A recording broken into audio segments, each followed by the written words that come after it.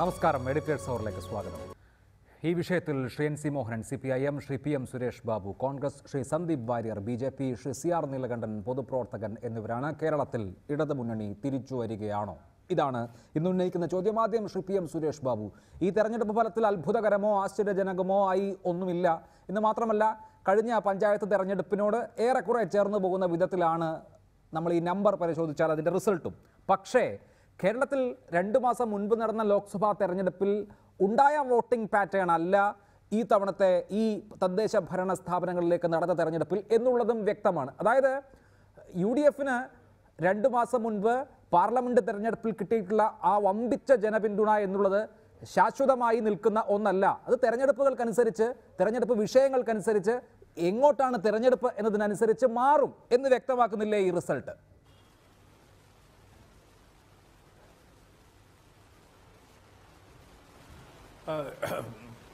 ലോക്സഭാ തെരഞ്ഞെടുപ്പിൻ്റെ പശ്ചാത്തലത്തിൽ UDFന് കിട്ടിയ മേൽക്കൈ അത് ശാശ്വതമായി UDFന്റെ മേൽക്കൈ തന്നെയാണ് എന്ന അവകാശവാദം UDF ഒരു കാലഘട്ടത്തിലും ഉന്നയിച്ചിട്ടില്ല. ആരെങ്കിലും ഉന്നയിച്ചിട്ടുണ്ടെങ്കിൽ തന്നെ അത് വസ്തുതാപരവുമല്ല. കാരണം നമുക്കറിയാം, ഇത്രയും അഭൂതപൂർവമായൊരു വിജയവും ഏകദേശം ക്ലീൻ സ്വീപ്പ് എന്ന നിലയിൽ ലോക്സഭയിൽ UDF ജയിക്കുകയും ചെയ്തത് പൂർണ്ണാധിപത്യത്തിൽ കേരളത്തിൽ UDFന്റെ സർവാധിപത്യം നടപ്പായി എന്ന് ആരെങ്കിലും വിചാരിക്കുന്നുണ്ടെങ്കിൽ അത് കോൺഗ്രസ്സുകാരോ UDFകാരോ ഒരിക്കലും വിചാരിക്കുന്നില്ല. അങ്ങനെ വിചാരിച്ചിട്ടുള്ളൊരു പ്രവർത്തനവും നടത്തിയിട്ടില്ല.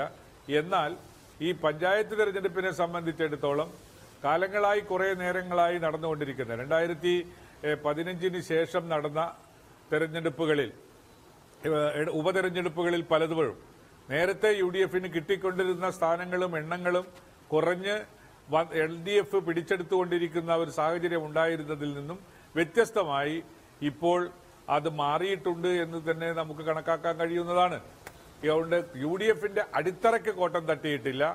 UDF 2019 ലോക്സഭാ തിരഞ്ഞെടുപ്പിന്റെ പാറ്റേണിൽ തന്നെ വിജയിച്ചിട്ടില്ല എന്നത് മാത്രമാണ് ഈ തെരഞ്ഞെടുപ്പിന്റെ ഒരു പ്രത്യേകതയായി എനിക്ക് ആമുഖമായി നിരീക്ഷിക്കാനുള്ളത്.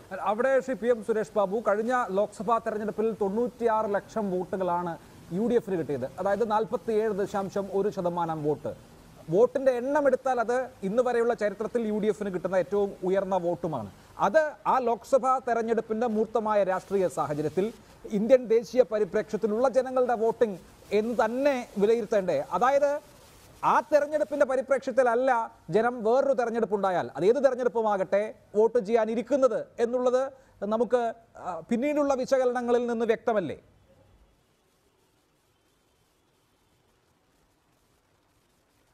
ശരിയാണ്, ഞാൻ അതിനോടാണ് യോജിക്കുന്നത് അഭിലാഷ്. ഞാൻ അതിനോട് യോജിക്കുന്നു. കാരണം കേരളത്തിന്റെ പോപ്പുലേഷന് നമ്മൾ മതപരമായ ഒരു വിഭജനം നടത്തിയാൽ അത് ഏകദേശം 1:1:1. ചെറിയ വ്യത്യാസം ഹിന്ദു ക്രിസ്ത്യൻ സമൂഹങ്ങൾ തമ്മിലുണ്ടാകാം. എന്നാൽ 1:1:1 എന്ന് പറഞ്ഞാൽ ക്രിസ്ത്യൻ മുസ്ലിം മൈനോറിറ്റിക്ക് 2ഉം ഹിന്ദു മെജോറിറ്റിക്ക് 1ഉം വരുന്ന ഒരു സംസ്ഥാനത്ത് ഈ രാജ്യത്തെ ജനങ്ങളുടെ മുമ്പിൽ ഒരു മതാധിപത രാഷ്ട്രീയത്തെ ഏൽപ്പിക്കപ്പെടാൻ പോകുന്നു എന്ന ഭീതിയും ന്യൂനപക്ഷ സമൂഹത്തിലുള്ള ആളുകൾക്ക് ജീവിതം ദുസ്സഹമാകുമോ എന്ന ഒരു ഭീതി സാഹചര്യവും നിലനിന്നപ്പോൾ പ്രായോഗികമായി ഇതിനെ നേരിടുവാൻ പറ്റിയ ഏക രാഷ്ട്രീയ പ്രസ്ഥാനം കോൺഗ്രസും UDFുമാണ് എന്ന നിലയിരുത്തലിലാണ് ഈ വിജയം നമുക്ക് UDFനുണ്ടായിട്ടുള്ളത്. ആ വസ്തുത ഞങ്ങൾ അംഗീകരിക്കുന്നവരാണ്. അതെല്ലാ കാലത്തും എല്ലാ തെരഞ്ഞെടുപ്പിലും ഉണ്ടായിക്കൊള്ളണമെന്നില്ല. അത്തരമൊരു ഭീഷണി നിലനിൽക്കുന്ന പ്രദേശങ്ങളിൽ അല്ലെങ്കിൽ നിലനിൽക്കുന്ന സാഹചര്യങ്ങളിൽ ഈ പാറ്റേണിലുള്ള ലോക്സഭാ പാറ്റേണിലുള്ള വിധിയെഴുത്തുണ്ടാവും. അല്ലാത്തിടങ്ങളിൽ നേരത്തെയുള്ള രാഷ്ട്രീയ ശക്തിക്കനുസരിച്ചിട്ടുള്ള ഒരു വിധിയെഴുത്താവും ഉണ്ടാവുക എന്ന യാഥാർത്ഥ്യ ബോധത്തോടു കൂടി തന്നെയാണ് UDF വരാനിരിക്കുന്ന എല്ലാ തെരഞ്ഞെടുപ്പുകളെയും അഭിമുഖീകരിക്കാൻ ഉദ്ദേശിക്കുന്നത്. ശരി, ശ്രീ CR നീലകണ്ഠൻ, 44 തദ്ദേശ വാർഡുകളിലേക്ക് ഉപതെരഞ്ഞെടുപ്പ് നടന്നപ്പോൾ അതിൽ 22 ഇടതുമുന്നണിയാണ് നേടിയത്. കഴിഞ്ഞ തവണത്തെ കണക്കനുസരിച്ചാണെങ്കിൽ അവർക്ക് 23 സീറ്റ് ഉണ്ടായിരുന്നു. ഇത്തവണ 22 വാർഡുകൾ നേടാൻ കഴിഞ്ഞിരിക്കുന്നു. ഇതിനർത്ഥം കഴിഞ്ഞ ലോക്സഭാ തെരഞ്ഞെടുപ്പിൽ UDFന് വേണ്ടി വോട്ട് ചെയ്ത കുറേ ആളുകൾ തദ്ദേശ തെരഞ്ഞെടുപ്പായപ്പോൾ LDFന് വോട്ട് ചെയ്തിട്ടുണ്ട് എന്നുള്ളത് തന്നെയാണല്ലോ. അതായത് കേരളത്തിൽ ഇപ്പോൾ ഉണ്ടായിരിക്കുന്ന രാഷ്ട്രീയ ധ്രുവീകരണം ശാശ്വതമല്ല എന്നല്ലേ അതിൽ നിന്ന് മനസ്സിലാക്കേണ്ടത്? ഒരു സംശയമില്ല അഭിലാഷേ. നമ്മുടെ തെരഞ്ഞെടുപ്പുകൾ പരിശോധിച്ചാൽ നമ്മൾ ലോക്സഭാ തെരഞ്ഞെടുപ്പിന് മുമ്പും ഈ വിഷയം ചർച്ച ചെയ്തതാണ്. കേരളത്തിലെ ജനങ്ങൾ ലോക്സഭാ തെരഞ്ഞെടുപ്പിന് വോട്ട് ചെയ്യുന്നതും നിയമസഭാ തെരഞ്ഞെടുപ്പിന് വോട്ട് ചെയ്യുന്നതും എന്തിന് ഒന്നിച്ചു പോയി ത്രിതല പഞ്ചായത്തിന് വോട്ട് ചെയ്യുമ്പോൾ ഞാൻ ശ്രദ്ധിച്ചിട്ടുണ്ട്.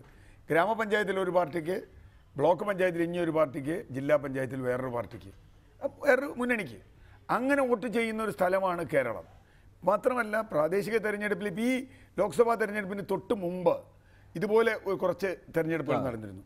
ആ തെരഞ്ഞെടുപ്പിൽ LDFന് മേൽക്കൈ ഉണ്ടായിരുന്നു. മാത്രമല്ല പന്തളം പോലെയുള്ള ഒരു സ്ഥലത്ത് BJP വലിയ ശബരിമല പറഞ്ഞിട്ട് അവിടെ 7 വോട്ടാണ് കിട്ടിയത് എന്നൊക്കെ നമ്മൾ കണ്ടതാണ്.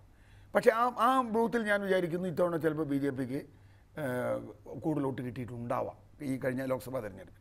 അപ്പോൾ ഇവിടെ പ്രശ്നം ഒരു തെരഞ്ഞെടുപ്പിനെ വെച്ച് വേറെ തെരഞ്ഞെടുപ്പിനെ വിലയിരുത്തുന്നത് വളരെ തെറ്റായൊരു കാര്യമാണ്. നിയമസഭാ തെരഞ്ഞെടുപ്പിൽ കേരളത്തിലെ ആളുകൾ വോട്ട് ചെയ്യുന്നത് കേരളത്തിലെന്നല്ല, ഇപ്പോൾ മിക്ക സംസ്ഥാനത്തും ഇപ്പോൾ നമ്മൾ ഒറീസയിൽ ഈ കഴിഞ്ഞ തെരഞ്ഞെടുപ്പിൽ ഒന്നിച്ച് വോട്ട് ചെയ്തിട്ട് നിയമസഭയ്ക്കും ലോക്സഭയ്ക്കും ഒന്നിച്ച് വോട്ട് ചെയ്തിട്ട് നിയമസഭയ്ക്ക് കിട്ടിയ വോട്ടല്ല ലോക്സഭയ്ക്ക് പല സ്ഥാനാർത്ഥികളും കിട്ടിയത്. അതിന് ഒന്നിച്ച് വോട്ട് ചെയ്യുമ്പോൾ പോലും ആ പ്രയോറിറ്റി ആളുകൾക്കുണ്ട്. തദ്ദേശഭരണ സ്ഥാപനത്തിൽ വേറൊരു പ്രധാന പ്രശ്നമുള്ളത് പ്രാദേശിക വിഷയങ്ങൾ, വ്യക്തികൾ, കുടുംബ ബന്ധങ്ങൾ. ഒരു കുടുംബ ബന്ധം മതി ഒരു തെരഞ്ഞെടുപ്പിൽ ഒരു സ്ഥാനാർത്ഥി ജയിക്കാനും തോൽക്കാനും. അതുപോലെ ചെറിയ വഴക്കുകൾ, ഇതൊക്കെ തെരഞ്ഞെടുപ്പിനെ ബാധിക്കുന്ന ഘടകമാണ്. അതുകൊണ്ട് പ്രാദേശിക തെരഞ്ഞെടുപ്പ് വെച്ച് നിങ്ങൾക്ക് ലോക്സഭാ തെരഞ്ഞെടുപ്പിനെയോ നിയമസഭാ തെരഞ്ഞെടുപ്പിനെയോ താരതമ്യം ചെയ്യുന്നത് ഒരർത്ഥവുമില്ല. മാത്രമല്ല നേരത്തെ വളരെ കൃത്യമായി കോൺഗ്രസിൻ്റെ സുഹൃത്ത് പറഞ്ഞതുപോലെ അങ്ങനെ തന്നെയാണ് വരിക, അങ്ങനെ വരണം. അത് രാഷ്ട്രീയ ഇച്ഛാശക്തിയോടെ തിരിച്ചറിവോടെ ജനങ്ങൾ വോട്ട് ചെയ്യുന്നു എന്ന് തന്നെയാണ്. തീർച്ചയായും. അല്ല, ഈ തെരഞ്ഞെടുപ്പിൻ്റെ കഴിഞ്ഞ ലോക്സഭാ തെരഞ്ഞെടുപ്പിൻ്റെ ഒരു പ്രത്യേകത എന്ന് പറയുന്നത് ശ്രീ CR, LDFന് അഭൂതപൂർവമായ വോട്ട് കുറവുണ്ടായി എന്നുള്ളതാണ്. അവരുടെ വോട്ട് ഷെയർ 35-ലേക്ക് കുറയുകയും UDFനെ സംബന്ധിച്ച് റെക്കോർഡ് വോട്ട് കിട്ടുകയും ചെയ്ത ഒരു സാഹചര്യമുണ്ട്. അവിടെയാണല്ലോ വോട്ട് ചോർച്ചയെക്കുറിച്ച് അല്ലെങ്കിൽ വോട്ട് ബേസ് ഇറോഷനെ കുറിച്ചൊക്കെ വലിയ ചർച്ചകൾ സമീപകാലത്ത് നടന്നത്. പക്ഷേ വേറൊരു തെരഞ്ഞെടുപ്പ് ആണെങ്കിൽ ആളുകളുടെ വോട്ടിംഗ് പ്രിഫറൻസ് മാറുമെന്ന് നമുക്ക് ഇതൊരു ടെസ്റ്റ് കേസ് എടുത്താൽ വ്യക്തമാണല്ലോ. ഈ ഇറോഷൻ്റെ, അതായത് അടിത്തറ തകരുന്നു അല്ലെങ്കിൽ കുത്തിയൊലിച്ചു പോകുന്നു എന്നുള്ള കാര്യത്തിൽ നിന്ന് ഇടത് മുന്നണിക്ക് ആശ്വാസപ്പെട്ടുകൂടെ? ഞാൻ അങ്ങനെയും പറയുന്നില്ല. ഇതിൽ നമ്മൾ പല രീതിയിൽ ഇതിനെ കാണണം. ഇപ്പോൾ കഴിഞ്ഞ തെരഞ്ഞെടുപ്പിൽ UDF, എല്ലാ തെരഞ്ഞെടുപ്പിലും LDFന് വോട്ട് ചെയ്യുന്ന കുറേ ആളുകൾ ലോക്സഭാ തെരഞ്ഞെടുപ്പിൽ UDF നോട്ട് ചെയ്തിട്ടുണ്ട്. ഇത്തവണ ഈ ഒരു ഉദാഹരണം പറഞ്ഞാൽ വയനാട്ടിൽ രാഹുൽ ഗാന്ധി മത്സരിച്ചപ്പോൾ മുട്ടിൽ ഗ്രാമപഞ്ചായത്തിലെ മാങ്ങാട് വാർഡിൽ 500 വോട്ടിന് ലീഡ്, ഇവിടെ 177 വോട്ടിന് LDF. അവിടെ ഞാൻ പറഞ്ഞു അവിടെ വയനാട്ടിലെ ഒരു ബേസിനെയൊക്കെ നമുക്ക് നോക്കാൻ പറ്റില്ല. ഞാൻ പറയുന്നത് പാർട്ടിക്ക് മുമ്പ് കിട്ടിയിരുന്ന വോട്ടുകളിൽ വലിയ ചോർച്ചയുണ്ടായ സ്ഥലങ്ങൾ നമ്മൾ വേറെ നോക്കണം. വയനാട് അല്ലെങ്കിലും ഇടതുപക്ഷത്തിൻ്റെ ഒരു ശക്തി കേന്ദ്രമല്ല. അവിടെ രാഹുൽ ഗാന്ധി സ്ഥാനാർത്ഥിയാവുമ്പോൾ ഒരു പക്ഷേ ഇടതുപക്ഷക്കാരനും പോയി എന്നാൽ പ്രധാനമന്ത്രി സ്ഥാനാർത്ഥിക്ക് വോട്ട് ചെയ്തേക്കാം എന്ന് വിചാരിച്ചിട്ടുണ്ടാവാം. പല ഘടകങ്ങളുണ്ട്. അപ്പോൾ അത് നമ്മൾ വച്ച് രാഹുൽ ഗാന്ധിയുടെ ഒരു മണ്ഡലത്തിലോ അല്ലെങ്കിൽ ധർമ്മടത്തിൽ ഇപ്പോൾ BJP വീണ്ടും ജയിച്ചു എന്ന് പറയുന്നിടത്തോ ഒറ്റപ്പെട്ട ഇത് വച്ച് നിങ്ങൾക്ക് ഒരിക്കലും ഇത് വിലയിരുത്താൻ പറ്റില്ല എന്നാണ് ഞാൻ പറയുന്നത്. കാരണം വോട്ട് ബേസ് കുറഞ്ഞോ, യഥാർത്ഥത്തിൽ വോട്ട് ബേസ് കുറഞ്ഞോ എന്നറിയണമെങ്കിൽ ഒരു പൊതു തെരഞ്ഞെടുപ്പ് വരണം. ഒരു പൊതു തെരഞ്ഞെടുപ്പ് വരുമ്പോൾ പലപ്പോഴും ഇപ്പോഴും കഴിഞ്ഞ തോൽക്കുന്ന തെരഞ്ഞെടുപ്പിൽ പോലും പല മണ്ഡലത്തിലും പല പഞ്ചായത്തുകളിലും LDFന് നല്ല വോട്ടുണ്ടായിരുന്നു. പക്ഷേ ചിലയിടത്ത് ഒലിച്ചുപോയി. ശരി, അതിൽ മൈനോറിറ്റി വോട്ട് ഷിഫ്റ്റിംഗ് ഒരു പക്ഷേ എല്ലാ കാലത്തേക്കും ആയിക്കൊള്ളണമെന്നില്ല. പക്ഷേ പാർട്ടിക്കകത്തുള്ള പ്രശ്നങ്ങൾ കൊണ്ട് നോക്കാം നമുക്ക്. അതിന് മതിയായ ഇത് നമുക്ക് ഒരു വിശകലനത്തിന് പ്രാപ്തമായ വണ്ണമുള്ള ഒരു റിസൾട്ടുമല്ല. ശ്രീ NC മോഹനൻ, നോക്കൂ, ഒരു പഞ്ചായത്ത് തെരഞ്ഞെടുപ്പിൽ ആൾ ജയിക്കണം എങ്കിൽ അതിന് പല ഘടകങ്ങളുണ്ട്. വളരെ ജനകീയനായിട്ടുള്ള ഒരാളാണ് എങ്കിൽ രാഷ്ട്രീയ വ്യത്യാസമില്ലാതെ ആ വ്യക്തിയെ ജനങ്ങൾ വോട്ട് ചെയ്ത് ജയിപ്പിക്കും. അദ്ദേഹത്തിൻ്റെ പാർട്ടി ഏതാണ് എന്നുള്ളത് അപ്പോൾ ഏറ്റവും പ്രധാനപ്പെട്ട ഘടകമായി വരണം എന്നില്ല. പഞ്ചായത്ത് തെരഞ്ഞെടുപ്പിൽ, വിശേഷിച്ച് ഗ്രാമപഞ്ചായത്ത് തെരഞ്ഞെടുപ്പുകളിൽ വാർഡുകളിലേക്ക് ആളുകൾ തിരഞ്ഞെടുക്കപ്പെടുമ്പോൾ അവരുടെ വ്യക്തിത്വത്തിനും വ്യക്തിപ്രഭാവത്തിനും ഒക്കെ വലിയ പ്രാധാന്യമുണ്ട്. അതുകൊണ്ട് ഈ 22 വാർഡുകൾ ജയിച്ചു എന്നുള്ളത് ഇടതുപക്ഷത്തിൻ്റെ ഈ ലോക്സഭാ തെരഞ്ഞെടുപ്പ് തെരഞ്ഞെടി മറികടന്നുകൊണ്ടുള്ള ഒരു വലിയ തിരിച്ചുവരവായി കാണേണ്ടതുണ്ടോ? അതിനുശേ ഈ ഉപതെരഞ്ഞെടുപ്പുകൾ നടന്ന ഒരു സാമൂഹ്യ പശ്ചാത്തലം എന്ന് പറയുന്നത് കേരളത്തിലെ ഇടതുപക്ഷത്തിന് ഒരു വിഭാഗം മാധ്യമങ്ങളും രാഷ്ട്രീയ എതിരാളികളും ചേർന്ന് ചരമക്കുറിപ്പ് എഴുതി വെച്ച ഒരു കാലമാണ്. ഇവിടെ CPIMന്റെയും ഇടതുപക്ഷത്തിന്റെയും വോട്ട് ബാങ്ക് ആകെ തകർക്കപ്പെട്ടിരിക്കുന്നു. ഇടതുപക്ഷത്തോടൊപ്പം നിന്നിരുന്ന വലിയ വിഭാഗം ജനങ്ങൾ കോൺഗ്രസിലേക്കും BJP-യിലേക്കും ഒഴുകിപ്പോയിരിക്കുന്നു എന്ന വാദഗതി ഉന്നയിച്ചു ഇനിയൊരു തിരിച്ചുവരവിന് പോലും സാധ്യതയില്ലെന്നുള്ള നിലയിലേക്കുള്ള പ്രചാരവേലയാണ് തെരഞ്ഞെടുപ്പ് ഫലത്തിന്റെ അടിസ്ഥാനത്തിൽ കൊണ്ടുപിടിച്ച് നടത്തിയിരുന്നത്. അതിൽ നിന്ന് വ്യത്യസ്തമായി കേരളത്തിന്റെ ഇടതുപക്ഷ മനസ്സ് നഷ്ടപ്പെട്ടിട്ടില്ലെന്നും ഇടതുപക്ഷത്തിന്റെ സാധ്യതയും ഇടതുപക്ഷത്തിന്റെ അസ്തിത്വവും സുരക്ഷിതമായി മുന്നോട്ട് പോവുക തന്നെ ചെയ്യും എന്നുള്ള ജനങ്ങളുടെ പ്രഖ്യാപനമാണ്. 14 ജില്ലകളുള്ളതിൽ 13 ജില്ലകളിലും ഈ പരീക്ഷണം ഈ ഉപതെരഞ്ഞെടുപ്പിലൂടെ നടന്നു. ആ 13 ജില്ലകളിലെയും ഈ ഉപതെരഞ്ഞെടുപ്പ് നടന്ന വാർഡുകളിൽ പാർലമെന്റ് തെരഞ്ഞെടുപ്പിൽ നിന്ന് വ്യത്യസ്തമായി ഇടതുപക്ഷത്തിന് ഒരു വലിയ സ്വീകാര്യത ഉണ്ടാക്കി കൊടുക്കുന്ന വിധിയാണ് വന്നിട്ടുള്ളത്. അതുകൊണ്ട് തന്നെ ഇതൊരു ചൂണ്ടുപലകയാണ്. ആ ചൂണ്ടുപലക UDF-ഓ BJP-യോ വിശേഷിപ്പിക്കുന്നത് പോലെ ഭാവി കേരളം UDF-നായിരിക്കും എന്നൊക്കെയുള്ള വാദഗതിയുണ്ട്. എല്ലാ മുനകളും ഒടിച്ച് ഇടതുപക്ഷം ശക്തമായി മുന്നോട്ട് പോകുന്നു, ജനങ്ങൾ ഇടതുപക്ഷത്തിന്റെ ഒപ്പം നിലകൊള്ളുന്നു എന്നുള്ളതിന്റെ പരസ്യ പ്രഖ്യാപനമായി ഈ തെരഞ്ഞെടുപ്പ് അങ്ങനെയാണ് CPIM കാണുന്നത്. ശ്രീ സന്ദീപ് വാര്യർ BJP. ശ്രീ സന്ദീപ്, കഴിഞ്ഞ തവണത്തേതിൽ നിന്ന് ഉള്ള ഒരു മാറ്റം എന്നുള്ളത് ഒരു സീറ്റ് അധികം കിട്ടി എന്നുള്ളതാണ്. കഴിഞ്ഞ തവണ 4 ഉണ്ടായിരുന്നത് ഇത്തവണ 5 ആയി. പക്ഷേ 2015-ൽ പഞ്ചായത്ത് തെരഞ്ഞെടുപ്പ് നടന്നപ്പോഴുള്ള ഒരു പൊളിറ്റിക്കൽ പൊസിഷൻ അല്ല നിങ്ങളെ സംബന്ധിച്ച്. അതിനുശേഷം വിഷയങ്ങളുണ്ടായി, കൂടുതൽ ശക്തി ഉണ്ട് എന്ന് ഒരു വിലയിരുത്തൽ നിങ്ങളെ സംബന്ധിച്ചെങ്കിലും ഏറ്റവും കുറഞ്ഞത് ഉണ്ടാകും. അപ്പോൾ ഇത് ശക്തിക്കൊത്ത, നിങ്ങളുടെ വിലയിരുത്തലിനൊത്ത പ്രകടനമാണോ? അല്ല, ഈ തദ്ദേശ സ്വയംഭരണ തെരഞ്ഞെടുപ്പുകളൊക്കെ കേവലം ഒരു രാഷ്ട്രീയമായിട്ടുള്ള കാഴ്ചപ്പാടിൻ്റെ പുറത്ത് ജനങ്ങൾ വോട്ട് ചെയ്യുന്നതാണെന്നുള്ള ഒരു തെറ്റായിട്ടുള്ള ധാരണയൊന്നും എനിക്കില്ല.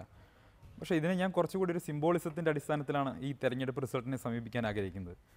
അതായത് ധർമ്മടത്ത്, പിണറായി വിജയൻ്റെ ധർമ്മടത്ത് BJP വിജയിച്ചു, VS അച്യുതാനന്ദൻ്റെ മലമ്പുഴയിൽ BJP വിജയിച്ചു, AK ആന്റണിയുടെ ചേർത്തലയിലും BJP വിജയിച്ചു. അതായത് ഒരു സിംബോളിസമാണ്. ആ അർത്ഥത്തിൽ BJPക്ക് വളരെ വളരെ സന്തോഷകരമായിട്ടുള്ളൊരു വിജയം തന്നെയാണ്. നല്ലൊരു അത് BJP അതിൻ്റെ പൊസിഷൻ റീറ്റെയിൻ ചെയ്യുകയും ഒപ്പം മെച്ചപ്പെടുത്തുകയും ചെയ്തു.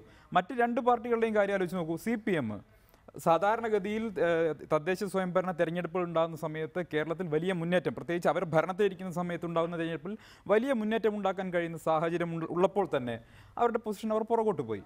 UDF തൊട്ട് മുൻപ് നടന്ന ലോക്സഭാ ഇലക്ഷനിൽ 19 സീറ്റും ജയിച്ച് അജയ്യരായി നിൽക്കുന്ന സമയത്ത് വയനാട്ടിൽ രാഹുൽ ഗാന്ധിക്ക് വലിയ ലീഡ് കിട്ടിയ ബൂത്തിൽ പോലും അവർ പുറകോട്ട് പോകുന്നു.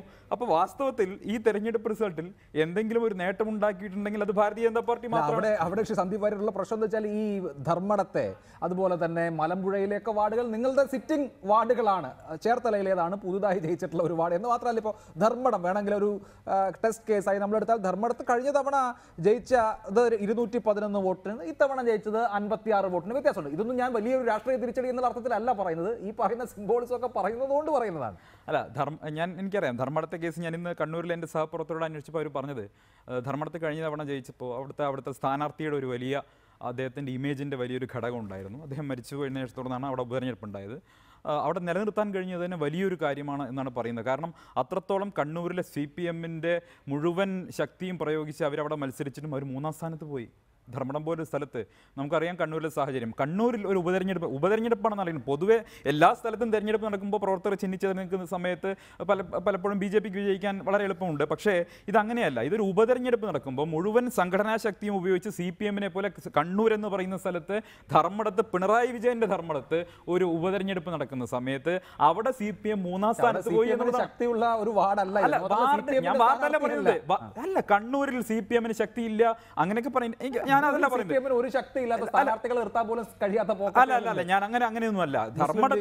ധർമ്മടത്ത് 3-ാം സ്ഥാനത്തേക്ക് പോയി എന്ന് പറയുമ്പോൾ അവർക്ക് സ്ഥാനാർത്ഥി ഉണ്ടായിരുന്നല്ലോ. അവർക്ക് സ്ഥാനാർത്ഥി ഉണ്ടായിരുന്നു. അവർ ഭരണത്തിലിരിക്കുകയാണ്, ഉപതെരഞ്ഞെടുപ്പാണ്. എല്ലാവിധ അനുകൂല സാഹചര്യങ്ങളും ഉണ്ടായിട്ടും, പണത്തിന്റെ എല്ലാവിധ അനുകൂല സാഹചര്യം ഉണ്ടായിട്ടും അവരെ ഇപ്പോഴും ധർമ്മടത്ത് ഞാൻ പറയുന്നത്. ധർമ്മടത്ത് അവർക്ക് ഒരു നേട്ടം ഉണ്ടാക്കാൻ കഴിയാത്തത് മുഖ്യമന്ത്രിയുടെ മണ്ഡലത്തിൽ. ഞാനൊരു ഉദാഹരണം പറയാം. ഞാനൊരു കാര്യം പറയാം. അങ്ങനെയാണെങ്കിൽ ഞാൻ ഈ കഴിഞ്ഞപ്പോൾ വാരണാസിയിൽ നിന്ന് വന്ന് 4 ദിവസമായിട്ടേ ഉള്ളൂ. എനിക്ക് ഓർമ്മയുണ്ട് 2014 ലോക്സഭാ തെരഞ്ഞെടുപ്പ് കഴിഞ്ഞ് തൊട്ടടുത്ത് വാരണാസി കന്റോൺമെന്റ് എന്ന് പറയുന്ന സ്ഥലത്ത് ഒരു സൊസൈറ്റിയിലേക്കോ മറ്റോ ഒരു തെരഞ്ഞെടുപ്പ് നടന്നു. ആ തെരഞ്ഞെടുപ്പിൽ അവിടുത്തെ BJPയുടെ സ്ഥാനാർത്ഥികൾ അമ്പേ പരാജയപ്പെട്ടു. കേരളത്തിലെ ചാനലുകൾ ചർച്ചയായിരുന്നു. ഇതാ നരേന്ദ്രമോദിയുടെ മണ്ഡലത്തിൽ BJP അമ്പെ പരാജയപ്പെട്ടിരിക്കുന്നു. ഞാൻ ഇത്തവണ ചെന്ന് നോക്കിയ സമയത്ത് ഈ വാരണാസി കന്റോൺമെന്റ് വഴിക്ക് പോയ സമയത്ത് അതൊരു ഡിഫൻസ് ഏരിയയാണ്. അവിടെ നടന്ന ഏതോ വളരെ പ്രാദേശികമായിട്ടുള്ള തെരഞ്ഞെടുപ്പ്. അവിടെ UP-യിലൊക്കെ അത്തരം പ്രാദേശികമായ തെരഞ്ഞെടുപ്പിൽ രാഷ്ട്രീയം പലപ്പോഴും ഒരു ചർച്ചയാകാറില്ല. എന്നിട്ട് അതുപോലെ ഇവിടെ ചർച്ചയാക്കി. ഇപ്പൊ പിണറായി വിജയന്റെ മണ്ഡലത്തിൽ നടന്നൊരു ഉപതെരഞ്ഞെടുപ്പിൽ CPM തോറ്റെങ്കിൽ 3-ാം സ്ഥാനത്ത് എത്തിയെങ്കിൽ അത് പ്രധാനപ്പെട്ട ഘടകമായി ഞങ്ങളും പറയും. അങ്ങനെ പറയാം, അത്രേ ഉള്ളൂ. ശ്രീ PM സുരേഷ് ബാബു, നോക്കൂ, ഇനിയിപ്പോൾ എന്തായാലും അടുത്ത നിയമസഭാ തെരഞ്ഞെടുപ്പിലേക്ക് അല്ലെങ്കിൽ അടുത്ത തദ്ദേശ തെരഞ്ഞെടുപ്പിലേക്കുള്ള റണ്ണപ്പ് എന്നുള്ളതാണല്ലോ ഇനിയിപ്പോൾ ബാക്കിയുള്ള കാര്യങ്ങളെ നമുക്ക് വിശേഷിപ്പിക്കാൻ കഴിയുക. ഇതിനിടയ്ക്ക് 6 മണ്ഡലങ്ങളിൽ നിയമസഭാ ഉപതെരഞ്ഞെടുപ്പും വരുന്നുണ്ട്. ഈ സർക്കാർ 3 വർഷം പിന്നിട്ടിരിക്കുന്നു. കേരളത്തിലെ സർക്കാരുകൾ എപ്പോഴും ആൻറ്റി ഇൻകംബൻസി നേരിടുന്ന സർക്കാരുകളായിരിക്കും. ഒരു 3 വർഷമൊക്കെ കഴിഞ്ഞാൽ പിന്നെ സർക്കാർ വിരുദ്ധ വികാരം വളരെ പ്രകടമായി തന്നെ വരാറുണ്ട്. ഓരോ 5 വർഷവും സർക്കാരുകൾ മാറ്റപ്പെടാറുമുണ്ട്. ആ തരത്തിലുള്ള ഒരു ഭരണവിരുദ്ധ വികാരം, ആ മൊമെന്റം ഒക്കെ ആ നിലയ്ക്ക് ഈ ലോക്സഭാ തെരഞ്ഞെടുപ്പിന്റെ അതേ നിലയ്ക്ക് മുന്നോട്ട് കൊണ്ടുപോവുക എന്നൊരു വെല്ലുവിളി കോൺഗ്രസിനും UDF-നും ഇല്ലേ?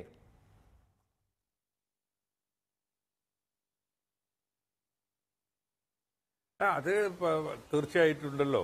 അല്ലാതെ ഇപ്പോൾ ഒരു രാഷ്ട്രീയ പാർട്ടി ജീവിക്കുന്ന ഒരു രാഷ്ട്രീയ പ്രസ്ഥാനത്തിന് കാലഘട്ടത്തിന്റെ രാഷ്ട്രീയത്തെ ഉൾക്കൊള്ളാൻ കഴിയാതെ കഴിയില്ലല്ലോ. അതുകൊണ്ട് അത് ഞങ്ങൾക്കുണ്ട്.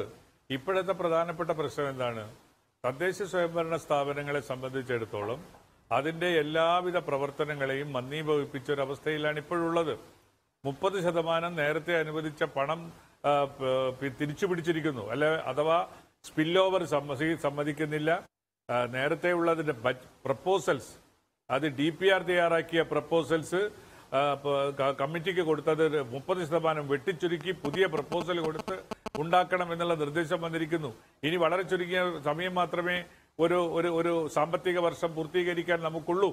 എന്നിട്ടും അത്രയും കാര്യങ്ങൾ വെച്ച് അധികാരം കൈകാര്യം ചെയ്തിരുന്ന തദ്ദേശ സ്വയംഭരണ സ്ഥാപനങ്ങളിൽ അധികാരം തിരിച്ച് കവർന്നെടുക്കുന്ന ഒരു സ്ഥിതിയിലേക്ക് ഈ ഭരണകൂടം പോയിട്ടുണ്ട്. അത് രാഷ്ട്രീയമാണെന്ന് ഞാൻ വിചാരിക്കുന്നില്ല. മറിച്ച് അതീവ ഗുരുതരമായ സാമ്പത്തിക പ്രതിസന്ധി നേരിടുന്ന ഒരു സംസ്ഥാനത്ത് ആ സംസ്ഥാന ഗവൺമെന്റിന് ചെയ്യാൻ മറ്റൊരു നിവൃത്തിയുമില്ലാത്തത് കൊണ്ട് കൊടുത്ത ഗ്രാന്റുകൾ പോലും തിരികെ പിടിക്കുന്ന തരത്തിൽ അതീവ ഗൗരവതരമായ ഒരു സമീപനം ഈ ഗവൺമെന്റിന്റെ ഭാഗത്തുണ്ട്. ഗവൺമെന്റ് അത് ജനങ്ങളുടെ മുമ്പിൽ വിശദീകരിക്കേണ്ടി വരും. നാട്ടിലില്ലാത്ത കാരണങ്ങൾ പറഞ്ഞ് സോഷ്യൽ വെൽഫെയർ മെഷേഴ്സിന്റെ ഭാഗമായുള്ള സാമൂഹ്യ സുരക്ഷാ പെറ്റലുകൾ നിർത്തലാക്കപ്പെടുകയോ റദ്ദു ചെയ്യുകയോ തുടങ്ങിയിട്ടുണ്ട്. അത് കൊടുത്തിട്ടില്ല കുറെ കാലങ്ങളായിട്ട്. ഇങ്ങനെ നിരവധി പ്രശ്നങ്ങൾ, സാധാരണ ജനങ്ങളിലേക്ക് എത്തേണ്ടുന്ന നിരവധി പ്രശ്നങ്ങൾ അഭിമുഖീകരിച്ചുകൊണ്ടിരിക്കുകയാണ്. അതിന്റെ ഒരു വിശദീകരണം കൊടുത്തുകൊണ്ട് മാത്രമേ ഗവൺമെന്റിന് മുന്നോട്ട് പോകാൻ കഴിയുകയുള്ളൂ. ആ ഗവൺമെന്റിന്റെ ചെയ്തികളെ പുറത്തു കൊണ്ടുവരാൻ UDF ശക്തമായ പ്രചാരണ പ്രവർത്തനങ്ങളിലേക്ക് നോവുകയാണ്. ഞാൻ മനസ്സിലാക്കിയെടുത്തോളം ഈ വരുന്ന ജൂലൈ 1-ാം തീയതി ഈ വെട്ടിപ്പിടിച്ച തുകയുടെ തിരിച്ചു കിട്ടലിന് വേണ്ടി കോൺഗ്രസ് പാർട്ടിയുടെ നേതൃത്വത്തിൽ നിയമസഭാ മാർച്ച് നടക്കുകയാണ്. സാമാജികന്മാരെ വെച്ചുകൊണ്ട് ഇങ്ങനെ പ്രശ്നങ്ങളെ ഞങ്ങൾ നേരിട്ടുകൊണ്ട് തന്നെ ജനങ്ങളിൽ എത്തിച്ചുകൊണ്ട് തന്നെ ഈ ഇടതുപക്ഷ ജനാധിപത്യ മുന്നണിയുടെ ഭരണത്തിന്റെ തെറ്റായ ചെയ്തികളെ തുറന്നു കാണിക്കാനുള്ള പരിശ്രമത്തിലാണ് UDF. ശരി, അതാണ് UDF-ന്റെ കാര്യം. ശ്രീ CR നീലകണ്ഠൻ, മുൻപൊക്കെ തദ്ദേശ തെരഞ്ഞെടുപ്പുകളിൽ ഇടതുമുന്നണിക്ക് വലിയ മേൽക്കൈ ഉണ്ടാകാറുണ്ടായിരുന്നു. പക്ഷേ 2010-ലെ ഒക്കെ തദ്ദേശ തെരഞ്ഞെടുപ്പെടുത്താൽ അവിടെ UDF-ന് ഈ പറയുന്ന മേൽക്കൈ ഒരു പരിധിവരെയെങ്കിലും അട്ടിമറിക്കാൻ കഴിഞ്ഞു എന്നുള്ളത് കാണണം. 2015-ൽ കുറേയൊക്കെ തിരിച്ചു പിടിച്ചു. എങ്കിലും ഈ നമ്മൾ ഗ്രാമപഞ്ചായത്തുകളെയോ ബ്ലോക്ക് പഞ്ചായത്തുകളെയോ എടുത്താൽ താഴെ തട്ടിലുള്ള രാഷ്ട്രീയം അവിടെ സജീവമാണ്. ഇപ്പോൾ BJP ഒരു പ്രധാനപ്പെട്ട പ്ലെയറാണ്. മറ്റ് വെൽഫെയർ പാർട്ടി SDPI പോലെയുള്ള പാർട്ടികളുണ്ട്. അവർക്കൊക്കെ ഒരു നിയമസഭയിലേക്കൊന്നും ജയിക്കാൻ കഴിയില്ലെങ്കിലും വാർഡുകളിലേക്കും തദ്ദേശ സ്ഥാപനങ്ങളിലേക്കും ജയിക്കാൻ കഴിയും. അപ്പോൾ കുറെ കൂടി ഓപ്പൺ ആയിട്ടുള്ള പോരാട്ടം നടക്കുന്ന ഇടം കൂടിയാണ് എന്നുള്ളത് നമ്മൾ ഈ തദ്ദേശ തെരഞ്ഞെടുപ്പിനെ പരിഗണിക്കുമ്പോൾ ചർച്ച ചെയ്യണ്ടേ? അല്ല, അതിൽ തദ്ദേശ തെരഞ്ഞെടുപ്പിൽ നേരത്തെ പറഞ്ഞതുപോലെ നിരവധി ഘടകങ്ങൾ വരാം. ഇപ്പോൾ നേരത്തെ അഭിലാഷ് പറഞ്ഞു, ഒരു SDPI-കാരൻ, ഒരു വെൽഫെയർ പാർട്ടിക്കാരൻ അല്ലെങ്കിൽ ഒരു സ്വതന്ത്രൻ 25 വോട്ട് പിടിച്ചാൽ ജയിക്കുന്ന സ്ഥാനാർത്ഥി തോൽക്കുന്ന സ്ഥാനാർത്ഥി ജയിക്കുകയും ചെയ്യും. അപ്പോൾ തദ്ദേശ ഭരണ തെരഞ്ഞെടുപ്പിൽ ഒരുപാട് ഇംബാലൻസ് ഉണ്ട്.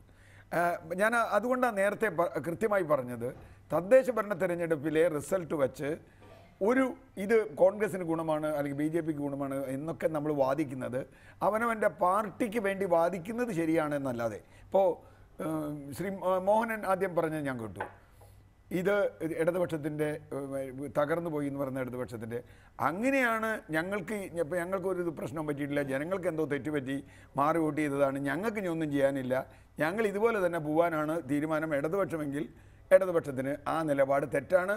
ഈ തെരഞ്ഞെടുപ്പ് ഫലം കൊണ്ട് അങ്ങനെ ഇടതുപക്ഷത്തിനൊരു തെറ്റും പറ്റിയിട്ടില്ല എന്നവർക്ക് വിലയിരുത്താൻ പറ്റില്ല. കാരണം ഇടതുപക്ഷം തെറ്റ് തിരുത്തി മുമ്പോട്ട് വരുമെന്ന് പ്രതീക്ഷിക്കുന്ന ഒരാൾ കൂടിയാണ് ഞാൻ, അല്ലാതെ ഇടതുപക്ഷം നശിച്ചു പോകുന്നുള്ള ആളല്ല.